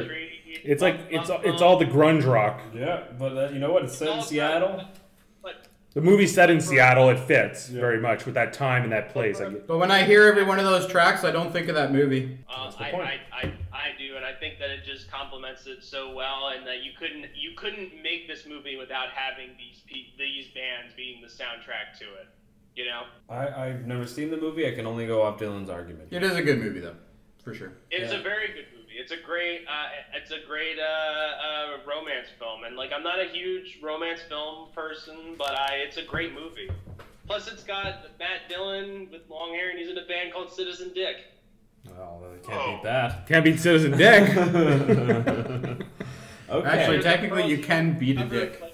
Band called Citizen Dick. I think all of your answers are subjective and they're all good for their movies, but I need to kind of start narrowing it down a little bit. And the way I'm going to do this is, because it's so subjective, I'm going to kind of let you guys decide. If you can't pick your own, which one would you most want to listen to? as a soundtrack. So, I like that. So Jody, which soundtrack would you? What was Jim's answer again? Sorry. His answer was Juice. Juice. What I you would say? have to pick Juice. You said okay, so he And gets a the reason, point for and that. the reason being is because it is a great album, and it really is. It is exactly what the representation of that movie should have been, and I feel the same way when I listen to that album as I do with Train Spotting. It's an album that brings back various scenes. I don't think it's honestly. I don't really think it's as predominant with me as, for instance, the Train Spotting experience would be. Okay. Because I think Train Spotting is a much more powerful movie, where Juice was essentially another one of those movies, right? But even still, though, if I had to pick between all the ones that were picked, I would go with Juice. Okay, Dave, which soundtrack would you pick to listen to if you couldn't listen to Django? You have to pick one of those three. Singles. Okay, so another point for I like hip hop sort of, but it's like Juice isn't up my alley. And I was looking at the Train Spotting picks, and it's a lot of like techno, progressive rock, and Iggy Pop, and David Bowie in these groups, and like they're fine. They're fine, but you have no idea what the soundtrack of Train Spotting even is. There's two albums to it. I know. I was looking at the tracks, and I was like, nah. But how many of those people on that album do you actually know? I don't know. Like, You know what, though? Hey, it's subjective. It is subjective, though. it's subjective. I'm just telling you what I would want to listen to. Fair enough. And You know what, Dave? In all honesty, if you heard some of these songs, you'd probably know what they were without knowing that's the name of the song or that's the artist. what you mean for your movie or your soundtrack? Train Spotting. He's defending Train Spotting here. I don't know why, but well, I think there are a couple of moments in Train Spotting. I think it was a good pick by Jody. Just like the music really, especially at the end. It gets at the end there, where they're. And that's the experience that you experience right after. Yeah. what I would want to listen to, what I want from a listening experience, and this is just me. It's not those types of songs. I've seen Train Spotting. I remember the music, but nothing in that movie connected with me personally. Yep.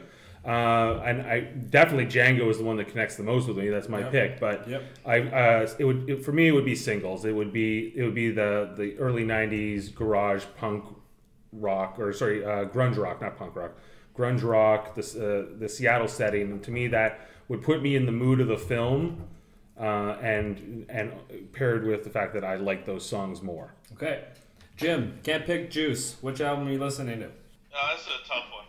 I like a lot of the songs that are in singles. I gotta be honest, I've never even seen the new movie. I mean, I just read the overview of it and looked at the tracks on it. The tracks are awesome. You're missing out. It's a good movie. What's that? It's a good movie. You're missing out. I've never seen the film either. I'm just going off the songs as well, and I like those songs. But having seen Train Spotting and knowing how the songs fit in there, I'd have to pick Train Spotting. Okay. And Dylan, which album are you listening to?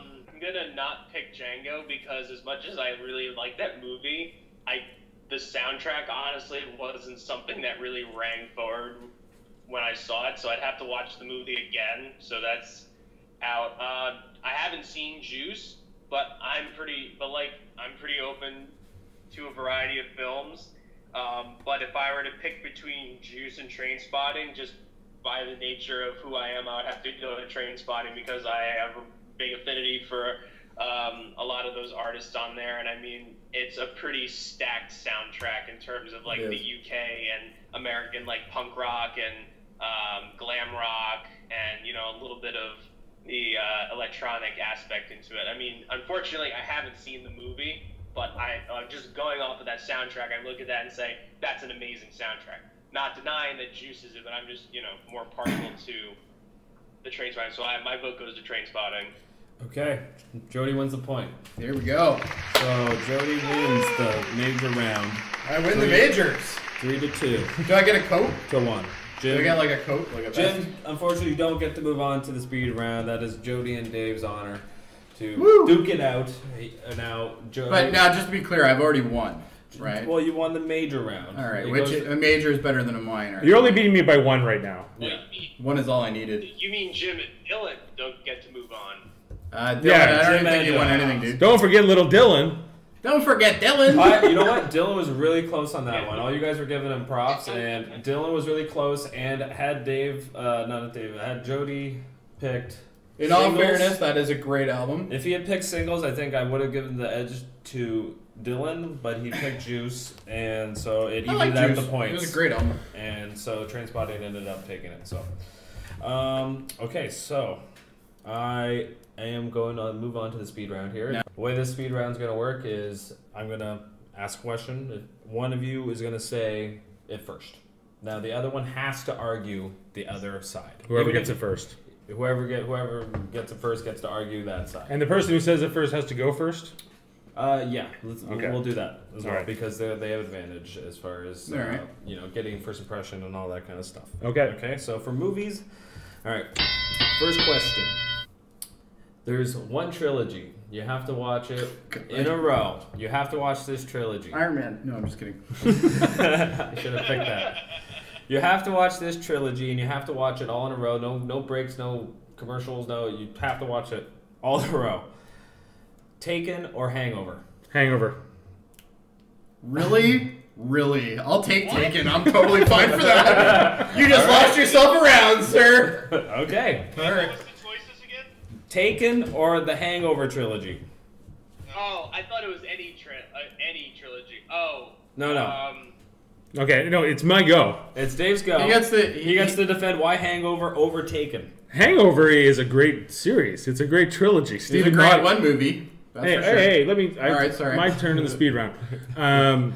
It's a great trilogy. It like Stephen Nodden told me so, and he, it's the first movie really sets up the second and the third parts. Like those characters are entertaining to watch. They're funny. They're engaging. There's good actors in every single one. There's great little bits and jokes. None of them are unfunny movies. Yeah, sure.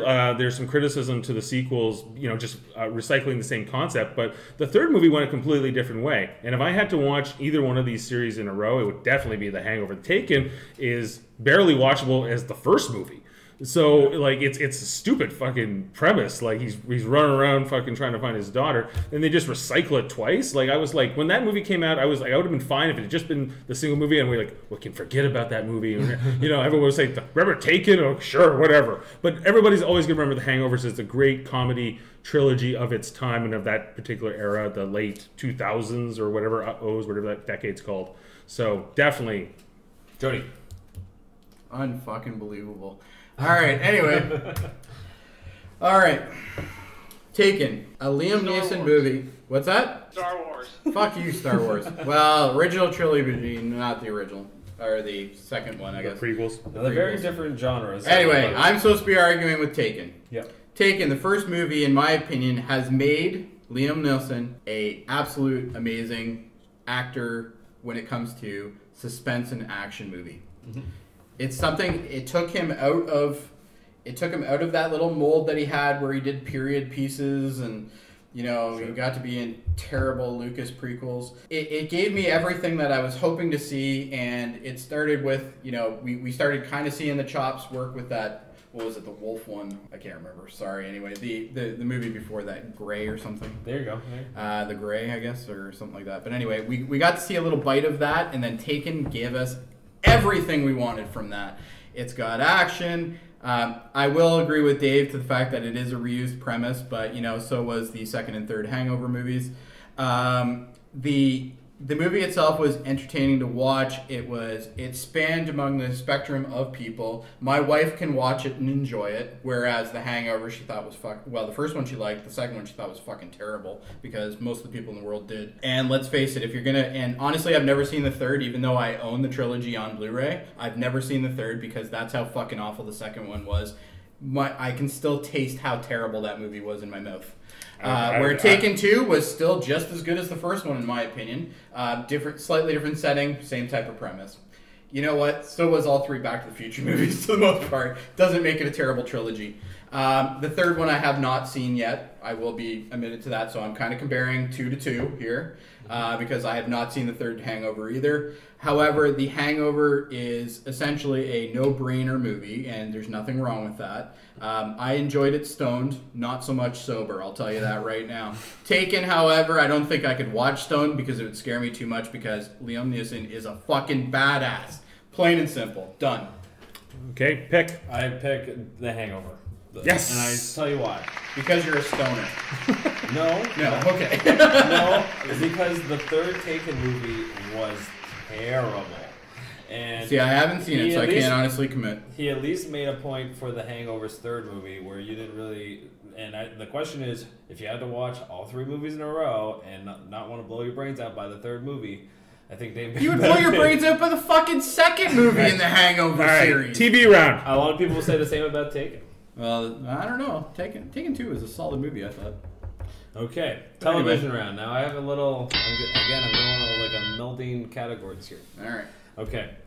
Of these 2 TV shows, which TV show best encapsulates the period in which it is set? Boardwalk Empire or Mad Men? Mad Men. It was all about greed. That's a tough one.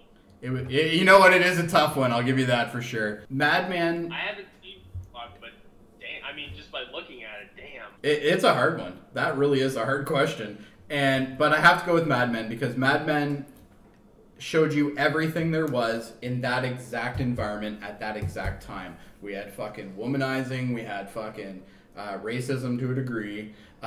We also had rich guys getting richer no matter how much of a fucking douche they were. We have all of this, and we had exactly how cutthroat that industry can be, and especially in that time of age.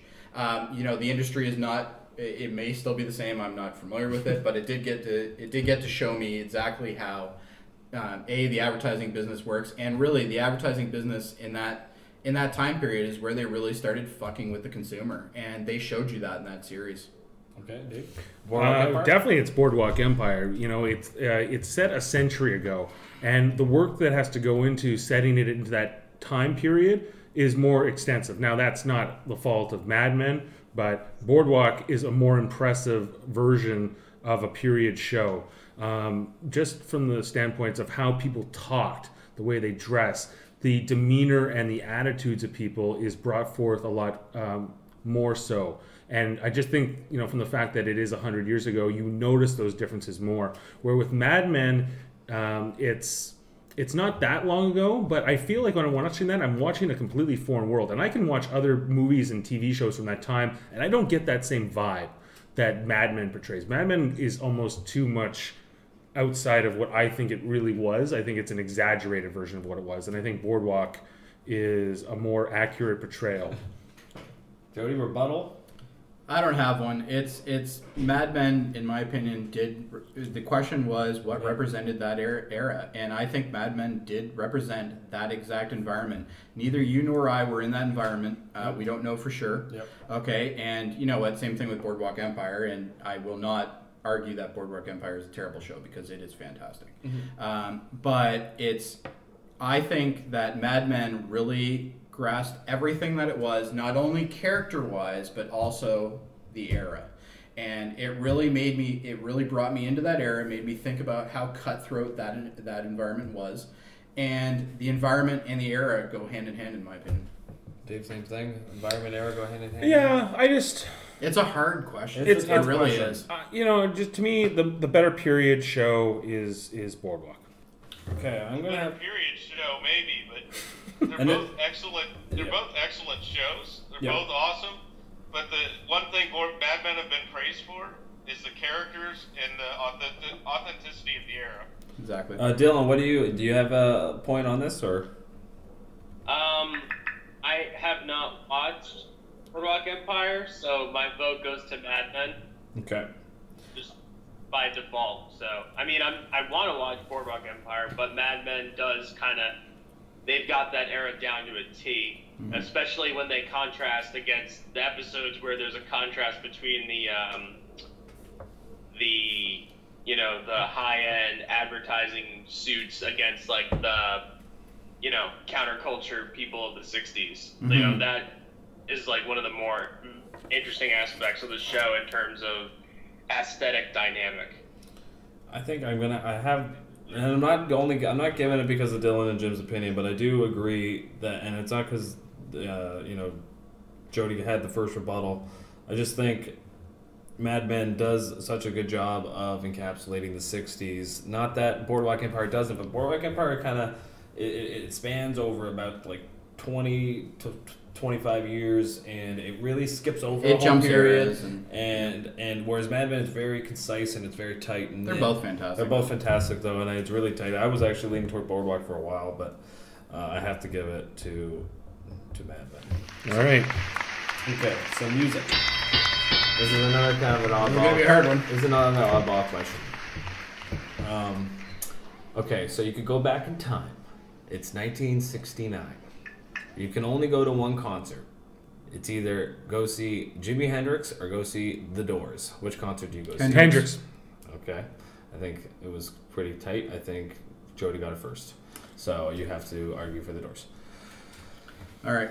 Hendrix, plain and simple. You got to see exactly what my previous argument was. You got to see a show. You got to see a variation of sound in front of you. You got to experience that again. Are we experienced? He played a lot of the same tracks live, and he had the same 3-piece that was happening on the album.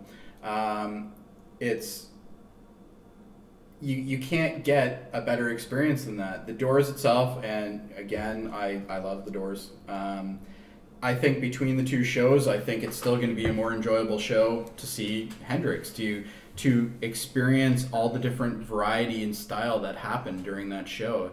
He, in a way, was, I guess, great songwriting, obviously, but he told a story with some of the music, whereas some of it was just plain and simple. Let's fuck around and see what we get. And I think it's that variety that would put me over the line. Dave? Jim Morrison? And just one more comment. He also picked Hendrix too.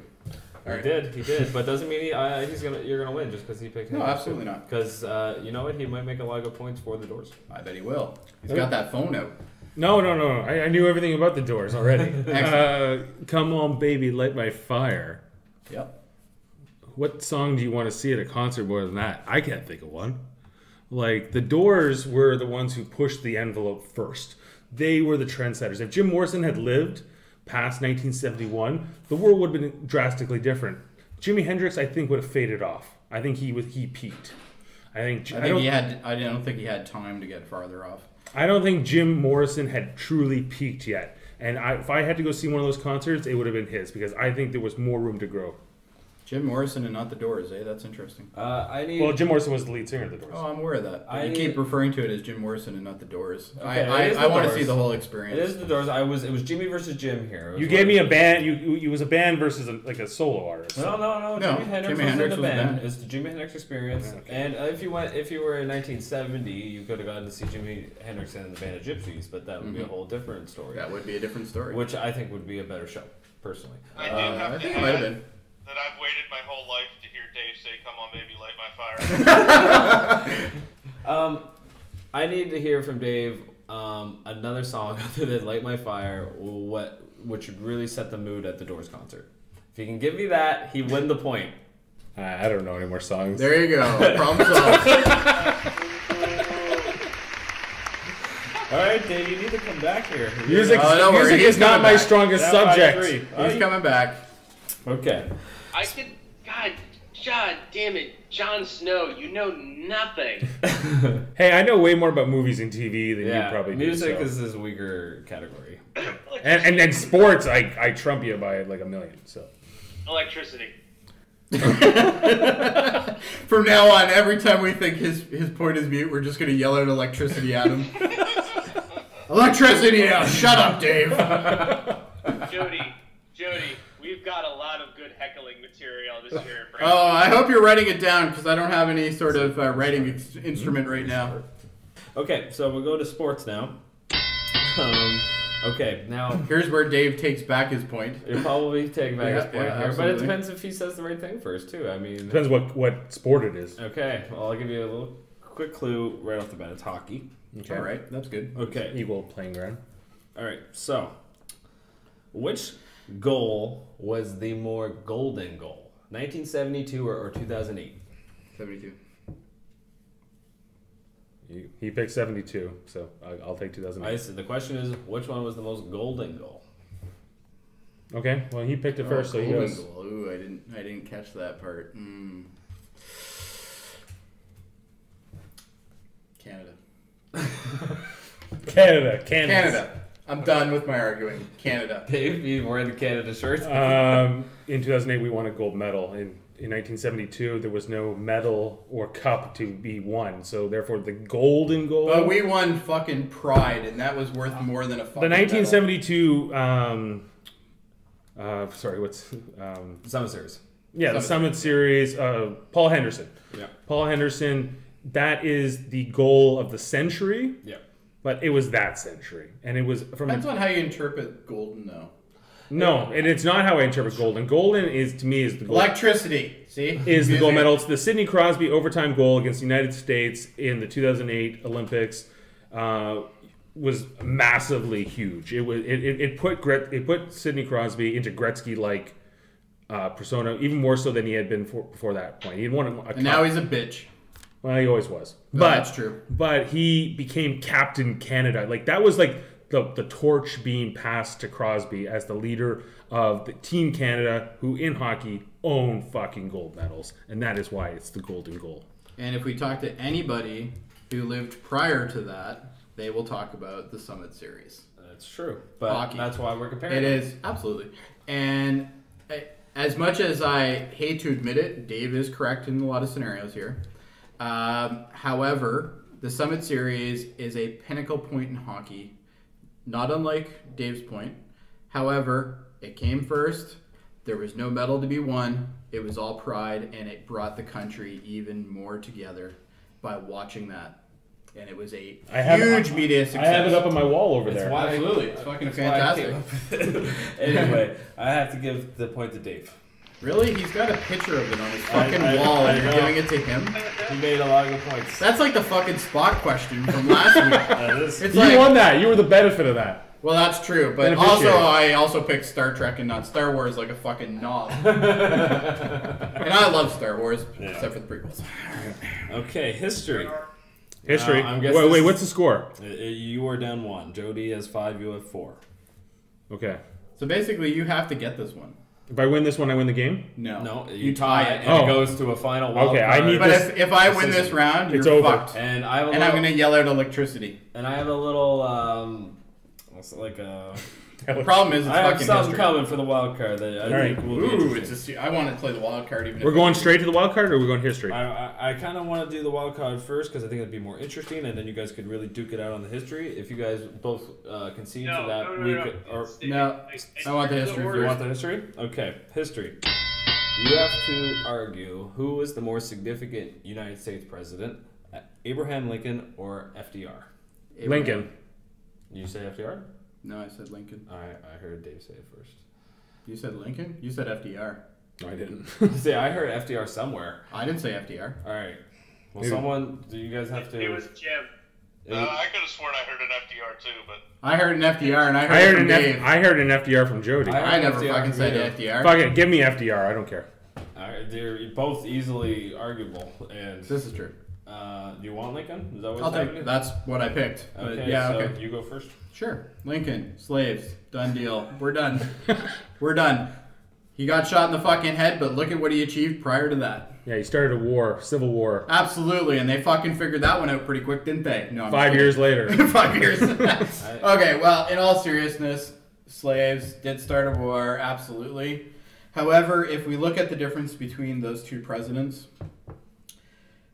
I'm willing to bet, not being an American, nor are you, I'm sure, but we do have 2 Americans actually on the line, I believe, which will be nice to get a little bit of their input, I think. I'm not going to decide till they... Absolutely, and I think that's a good idea. But I think significantly important, and can you just reread the question for me? Because I'm trying to remember exactly how you phrased it. What U.S. president is the most significant to their history, Lincoln or FDR? To their history, so meaning what, their era? Yeah, to their overall impact. What they caused, essentially. Or are you specifically... To American history overall. Okay. Okay. Yeah. To their impending futures and even the world we live in today. Who was more significant, Lincoln or FDR? It's Lincoln for sure. Civil War taught the U.S. a lot of things, and I think that's really what it was all about. He was more significant to the American people. FDR was definitely significant. Don't get me wrong, but I think on a more global scale, whereas the U.S. benefited more from Lincoln. Okay, FDR. FDR definitely more on the global scale. He was the president during the Great Depression and World War II, who was president longer than anybody else in history. They actually extended the term limit so he could be president for 4 terms, Yep. I believe. And really, the famous Pearl Harbor speech, "The day that will live in infamy." He's also significant. Yeah, 4 score wasn't important or anything. They were both great speakers. both great orators, but he was president, through having polio and all these things. But in terms of the history, he set up the next, 40, or probably 30, 40 years. You know which year he had polio, though? Because the Mario question did.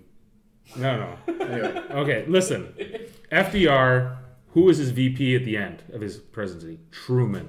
Truman inherited. And if he hadn't picked Truman, such a terrible vice president, who became the president who dropped the bombs on Japan and basically created the Cold War post the Treaty of Versailles, right? That set up the Cold War in the next 30, 40 years of what was a very tenuous time that could have ended in global catastrophe with nuclear annihilation. And yes, Lincoln was important in his time for what he did for civil rights and how he kind of reshaped the United States from having the idea of it was more of a federalist state with all these different states being kind of independent. He brought more of the national unity together, but FDR more significant on a global scale because of the war he was part of and the time he lived in. And FDR sat on his ass when World War II started. He couldn't stand up. Well, this is actually also true, but I meant more of, obviously, you know what I mean. I don't mean physically. I mean, he sat around and did fuck all while things were happening.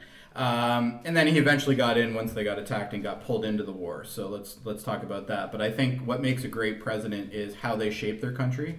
Yes, FDR definitely did shape his country. Did he shape it to the degree that Lincoln did? I don't think so. I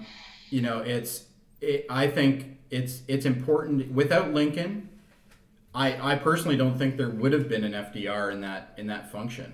I think he taught, number one, I think what Lincoln tried to get stood for and what he tried to get changed did affect how things happened later on. And I think you would have a significantly different way. I think FDR personally, yes, later on during the war, once he got into the fucking war, which did take him quite a while, obviously very important.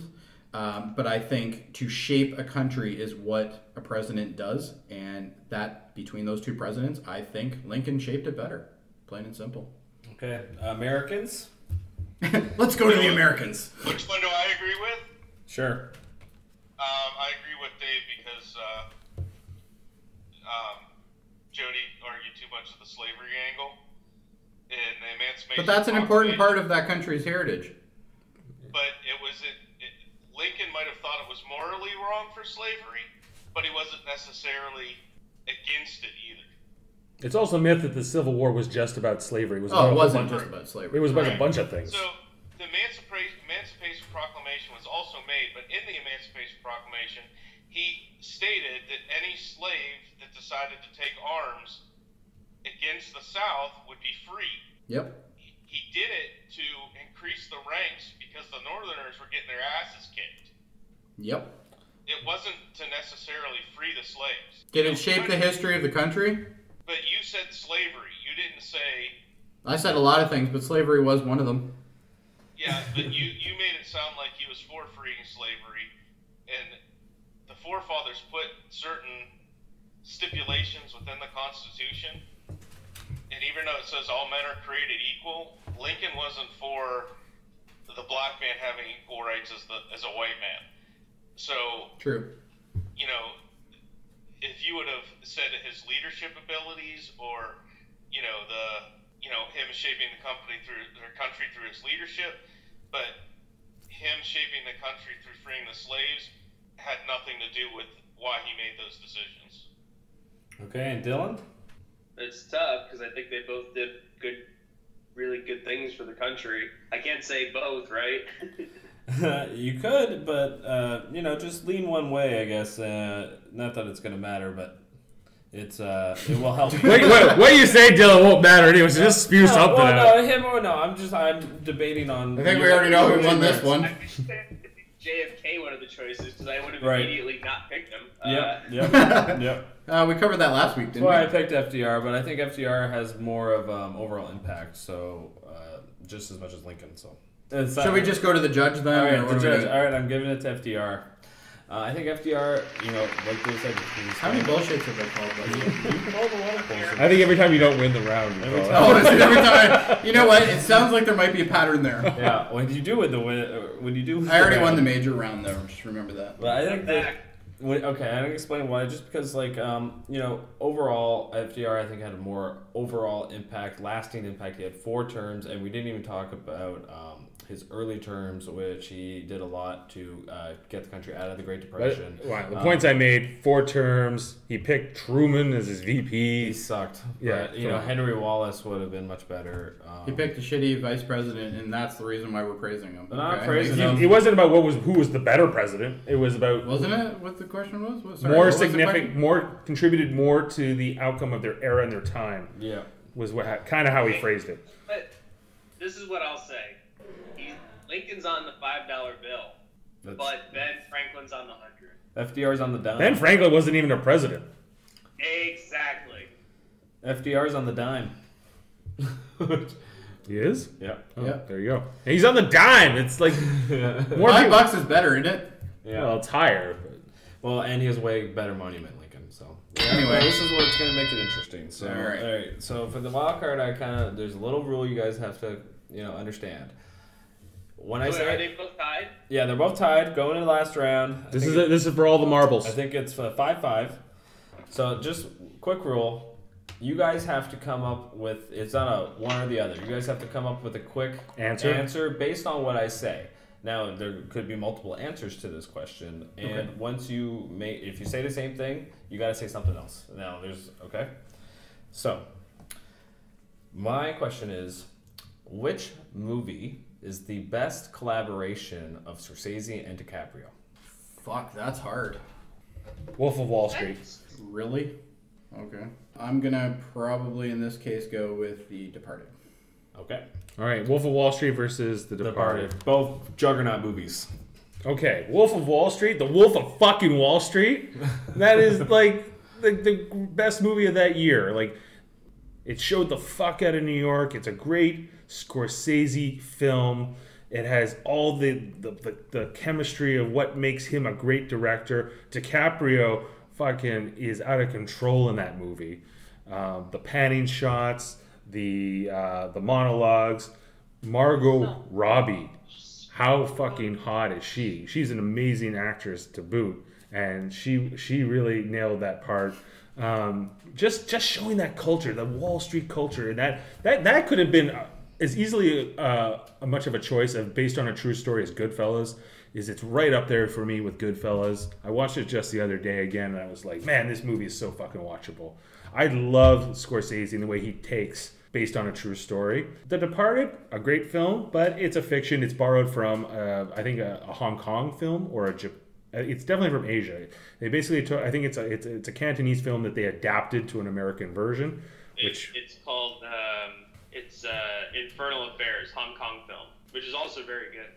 Which is good, but it's a recycled premise. And The Wolf of Wall Street is an original film, and I think it stands apart from almost everything they'd done up until that point. It really brought it to the next level. Wolf of Wall Street, DiCaprio.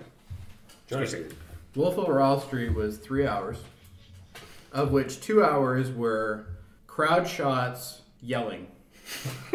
Okay, that's really what it was. Now, don't get me wrong. I actually did enjoy the movie. Not that much, but I did enjoy it enough that I continued to watch it. It's drug use and crowds yelling and chanting. That's really what it is. The Departed itself, grimy movie. Sorry? There's a lot of people in this movie. Which one? The Wolf of Wall Street. Oh, yeah, tons of people. Very big cast in that one, for sure. Yeah, because the chest bump thing was really fucking fantastic. And Matthew McConaughey, fucking terrible in that movie, okay? Let's face it. Okay, and you can honestly jump on He that. won Best Actor that year. Yeah, terrible. Not for that movie. But not for that movie. Okay. Either way, yes, it was a nice original story. It was neat. It really isn't an original story per se, in my opinion. You have elements of Wall Street in it. You have elements of pretty much any drug movie from the 80s for the most part. Does that make it a great movie? In my opinion, no. Do I need to go see it again? Hell no. I never need to see that fucking movie again, and I will die okay. Departed was a great movie that you can keep revisiting every so often. Yes, you do know the plot at this point, obviously, and so do you do with Wall Street. But the movie itself, I think Wolf of Wall Street ended up grabbing basically borrowed from a lot of other movies previous to it, such as I said, Wall Street, and basically any drug movie from the 80s. Getting back to The Departed, great ensemble cast, very powerful characters in that movie. That movie, the entire time, like Matt Dillon in that. Not Matt Dillon. Sorry, Matt Damon. Sorry, excuse me. I have totally two different characters there. Matt Damon. Damon. Yeah. Matt Damon. Matt Remember? Damon. Yeah. Anyway, Matt Damon. You spend most of the movie thinking, "Holy fuck! If I actually was in a room with this guy, I would off him." And I'm not a guy that wants to kill people, but I actually fucking hated that guy. Just fucking hated that character. Mm-hmm. You have Jack Nicholson. Obviously, there's nothing to be said about Jack Nicholson. Fantastic, right? And of course, Leonardo DiCaprio. And Leonardo DiCaprio in both movies, fantastic, in my opinion. But Departed is a movie that I can go back to. I can go back to every 3-4 years and enjoy it all over again. Wolf of Wall Street, chest banging, cheering, and drug use, and once in a while fuck up a Lamborghini. Past that, that's pretty much the entire fucking movie, other than his wife who's a pain in the ass. The movie itself, But super hot. oh, super fucking hot, don't get me wrong, I would not kick her out of bed. Yeah. Okay, but doesn't have anything to do with super hot chick in a fucking movie. This has to do with a good movie. In my opinion, between those two movies, The Departed is a movie that everybody should own in their collection. I do not fucking own Wolf of Wall Street, nor do I have any desire to watch it again. Whereas Departed, I have it on Blu-ray. It's a fucking great movie. Okay, DiCaprio's never won an Academy Award. But if, let's say, he was nominated against himself, Leonardo DiCaprio nominated for The Wolf of Wall Street, or Leonardo DiCaprio nominated for The Departed, which is a better performance? Oh, is it about better actor, or is it about better movie? It's about the best collaboration between DiCaprio and Scorsese. I think fair enough. I think my point is valid. Who wins the Oscar? If those are the two performances. Departed, Scorsese won for directing. Sure did. Now DiCaprio, he was nominated, so no win though. He never wins. No, he's not going to win. They hate him in the Academy. But was Scorsese nominated for that though? I don't know. For what? For Wolf of Wall Street? He was nominated. I think yeah. Was he nominated? Okay. Yeah, but he won for Departed. That was his big definitely won win for Departed. finally. Yeah. And that is a movie that, in my opinion, everybody should own. I want to hear from you. What do you think? I think Departed was a much deeper movie, better characters, better story. I agree with Jim for once. Nice. Out of those two specifically, and I see Wolf of Wall Street, thought it was a great movie, and DiCaprio's performance in it, I mean, he was over the top like he should have been. Definitely over the top. The whole cast and crew on that was great. But I have to go with Jody on if I ever watch Wolf of Wall Street again, it's because I caught it somewhere, whereas Departed, I've seen probably over a half a dozen times, and the movie's just phenomenal. And you're still going to see it again in the future. Oh, I'm sure I will. Exactly. Dylan, what do you think? Haven't seen Wolf of Wall Street, but didn't really have much of an interest in seeing it to begin with. Saw The Departed for my 16th birthday on the weekend that was released. God, he makes me feel old. And I remember when I saw the trailer for it, I was in the theater with my dad, and we heard that. Oh my God! Here we go. Back to Pink Floyd when there's the song. Yep. It all comes back to Pink Floyd. I totally forgot about that too, but that's pretty funny. It's into the party, yep. From the wall, comfortably numb. Yeah. Got chills. My dad's a big Pink Floyd fan, and he was like, "Great fucking song!" And we were like, "We got to see this movie." And I really love it's not his best film, but I think it's a fucking great film regardless. And it's something that I can put on from the beginning, from the middle, watched the last 20 minutes. It's just a really friggin' great crime epic, and I don't care. And you know what? I think it's different enough from the source material that it stands on its own. Yeah. And if we're gonna go back to an even earlier thing, it's like Jimi Hendrix covering All Along the Watchtower. Obviously, the Dylan version is fine and great on its own, but the Hendrix version is its own animal. The Departed is its own animal from Infernal Affairs. Both are great films. Both have their own wonderful merits. But if we're talking about Departed versus Wolf of Wall Street, I can't really compare the two since I've only seen one, but I didn't really want to see Wolf of Wall Street. All right then. Whatever that part was. All right, I'm ready to make my final decision. I was getting a bongo exit. That was a pretty good exit. And I think it's pretty unanimous. I think Jody takes it. I think he has earned This is bullshit! There you go. Call it. It's bullshit. He's earned this victory full out. Also, Martin Sheen and Alec Baldwin. Damn right. Fucking movie with Jack Nicholson. It's true. Yeah, there's a lot of great actors in Departed. But you know what? And honestly, when it comes to Wolf of Wall Street, it was a somewhat enjoyable movie, I thought. Yeah. And it was definitely different. And I can't honestly say in the last 10 years I've seen a movie quite like that movie. And it's a great movie. Yeah, But It's it's not a okay. movie I need to see it again. I wanted to pick it, but I think overall Departed just... I certainly wasn't picking Aviator because that was fucking... Oh, Aviator. Bullshit. That was even more bullshit. I was going to ask you before I made my final decision, what movie is better than Wolf of Wall Street with those two guys? And I guess you'd have to go Gangs of New York. I think that Gangs of New York would be the next No, one. I like Wolf of Wall Street more than Gangs. I've seen three. Okay. Yeah. I've seen three of these. I haven't seen Gangs or Wolves. I've Really? seen Aviator, Departed, Shutter Island. Shutter Island was awesome, though. That was a good movie. It was Shutter Island, good. I would have liked better if it was a fucked up prison movie. That's true. That's true, actually. Yeah, if it had been like the Oz version. Yeah. All right. Well, All right, well, Jody is the winner of the second episode of Trivial Debates. That means they have to have me again. that's right. I think you At may. least one more time. I think you might be due for a hosting. I have to host next time. Hey, Jody, Yo. I gotta say, I think you were really electric this podcast. Electric. Really electric, eh? Do you think I harnessed the power, though? Or was it already there? Or was it already there? It didn't need to be invented, apparently. Like, do you think I took it almost to an invention level, or was it just a harnessing level? Like, am I like Thor, the god of fucking thunder, or am I just the guy that happened to harness it? It's Thor. Thorin. It's Thor. It's Thor. Thor. It's thriller horror. Yeah. Thor. Thriller horror. Horror. 1.21 But, gigawatts. The point is, Dave, you're just wrong. I came this close He to got to winning. the second round. I came to this close to winning the whole thing. and I was yelled And to at. Dave's credit, neither one of you did. On that, because And you after know what? the lightning thing and the Lemieux thing, you shouldn't have even been considered. Hear that lightning round? I have to admit that Mario thing was bullshit. Fair And enough. I'm gonna call super double bullshit on that. Well, you won the game. What does it matter? Because I would have won it even fucking quicker if it wasn't for If that. if I hadn't won it, then Jim would have You won. had the fucking wrong year.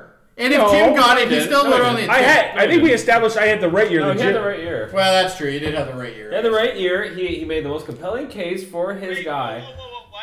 He had the right year? Yeah. You would know you did not. About No, what? he- What is your beef? What did I get wrong?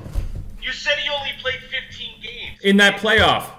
It was in the playoffs. In the playoffs. I looked at that. And then That seems you right. said Yeah. He had an infected herniated disc. Well, that I didn't. That I couldn't fact check. That I wasn't able to corroborate. But everything else I said, I corroborated. Didn't he get that during the regular season though? I don't know. Why did we even argue that point if it had nothing to do with the playoffs? Dave had a multiple of points. Jim just had greatest probably goal of all time, which is hard not to pick it. But Well, it's a hockey. If night. anything, I thought second to my case was Gretzky most points ever in the playoffs 44 points. in a year, in a single year. Gretzky's numbers fucking retired league wide. He should have got it. Well, so Lemieux should be retired. Lemieux should be retired though. I agree. Yeah. Nobody who could wear 66. Like nobody. It was obviously going to be either one of those two players, I guess. It was. And I would have picked Shakira. I would have went another way, and I think I would have won that one. I think we managed to make this podcast longer than the first one. Yeah, Even though that was not our goal. We were trying to keep it shorter. Yeah. You know what? I blame it on Jim. Yeah. We shouldn't have ever invited him. On Jim, I blame it on Dave, just like I blame everything. It was Dave's electric attitude that got us where we were. Good thing I invented that. That was probably the best round. It it probably was went on the a, longest. It was a sparkling debate. Yeah. So He really harnessed his point there, though. So audience, make sure to subscribe to us on iTunes. I wouldn't know why, but we should anyway. I'm just kidding. Because it's a 2-hour episode probably again. You can listen to half on the way to work, half on the way home. What could be better, right? So harnessing electricity could be better. Harnessing electricity. You couldn't listen to it unless we invented electricity. By listening to this podcast, you might be shocked by what you hear. Oh, all right, enough with the puns. Let's wrap this up. Fair enough. I want to thank our moderator for this episode, Jeff. Thank you, Jeff. I'm Dave. Great questions, by the way. I'm Dave Mader. I'm Jody Simpson. I'm the moderator, Jeff Mader. Jim Edelston. Just hit that telephone icon and hang up on those boys. All right, thanks everybody. You don't have to go home, but you can't stay here.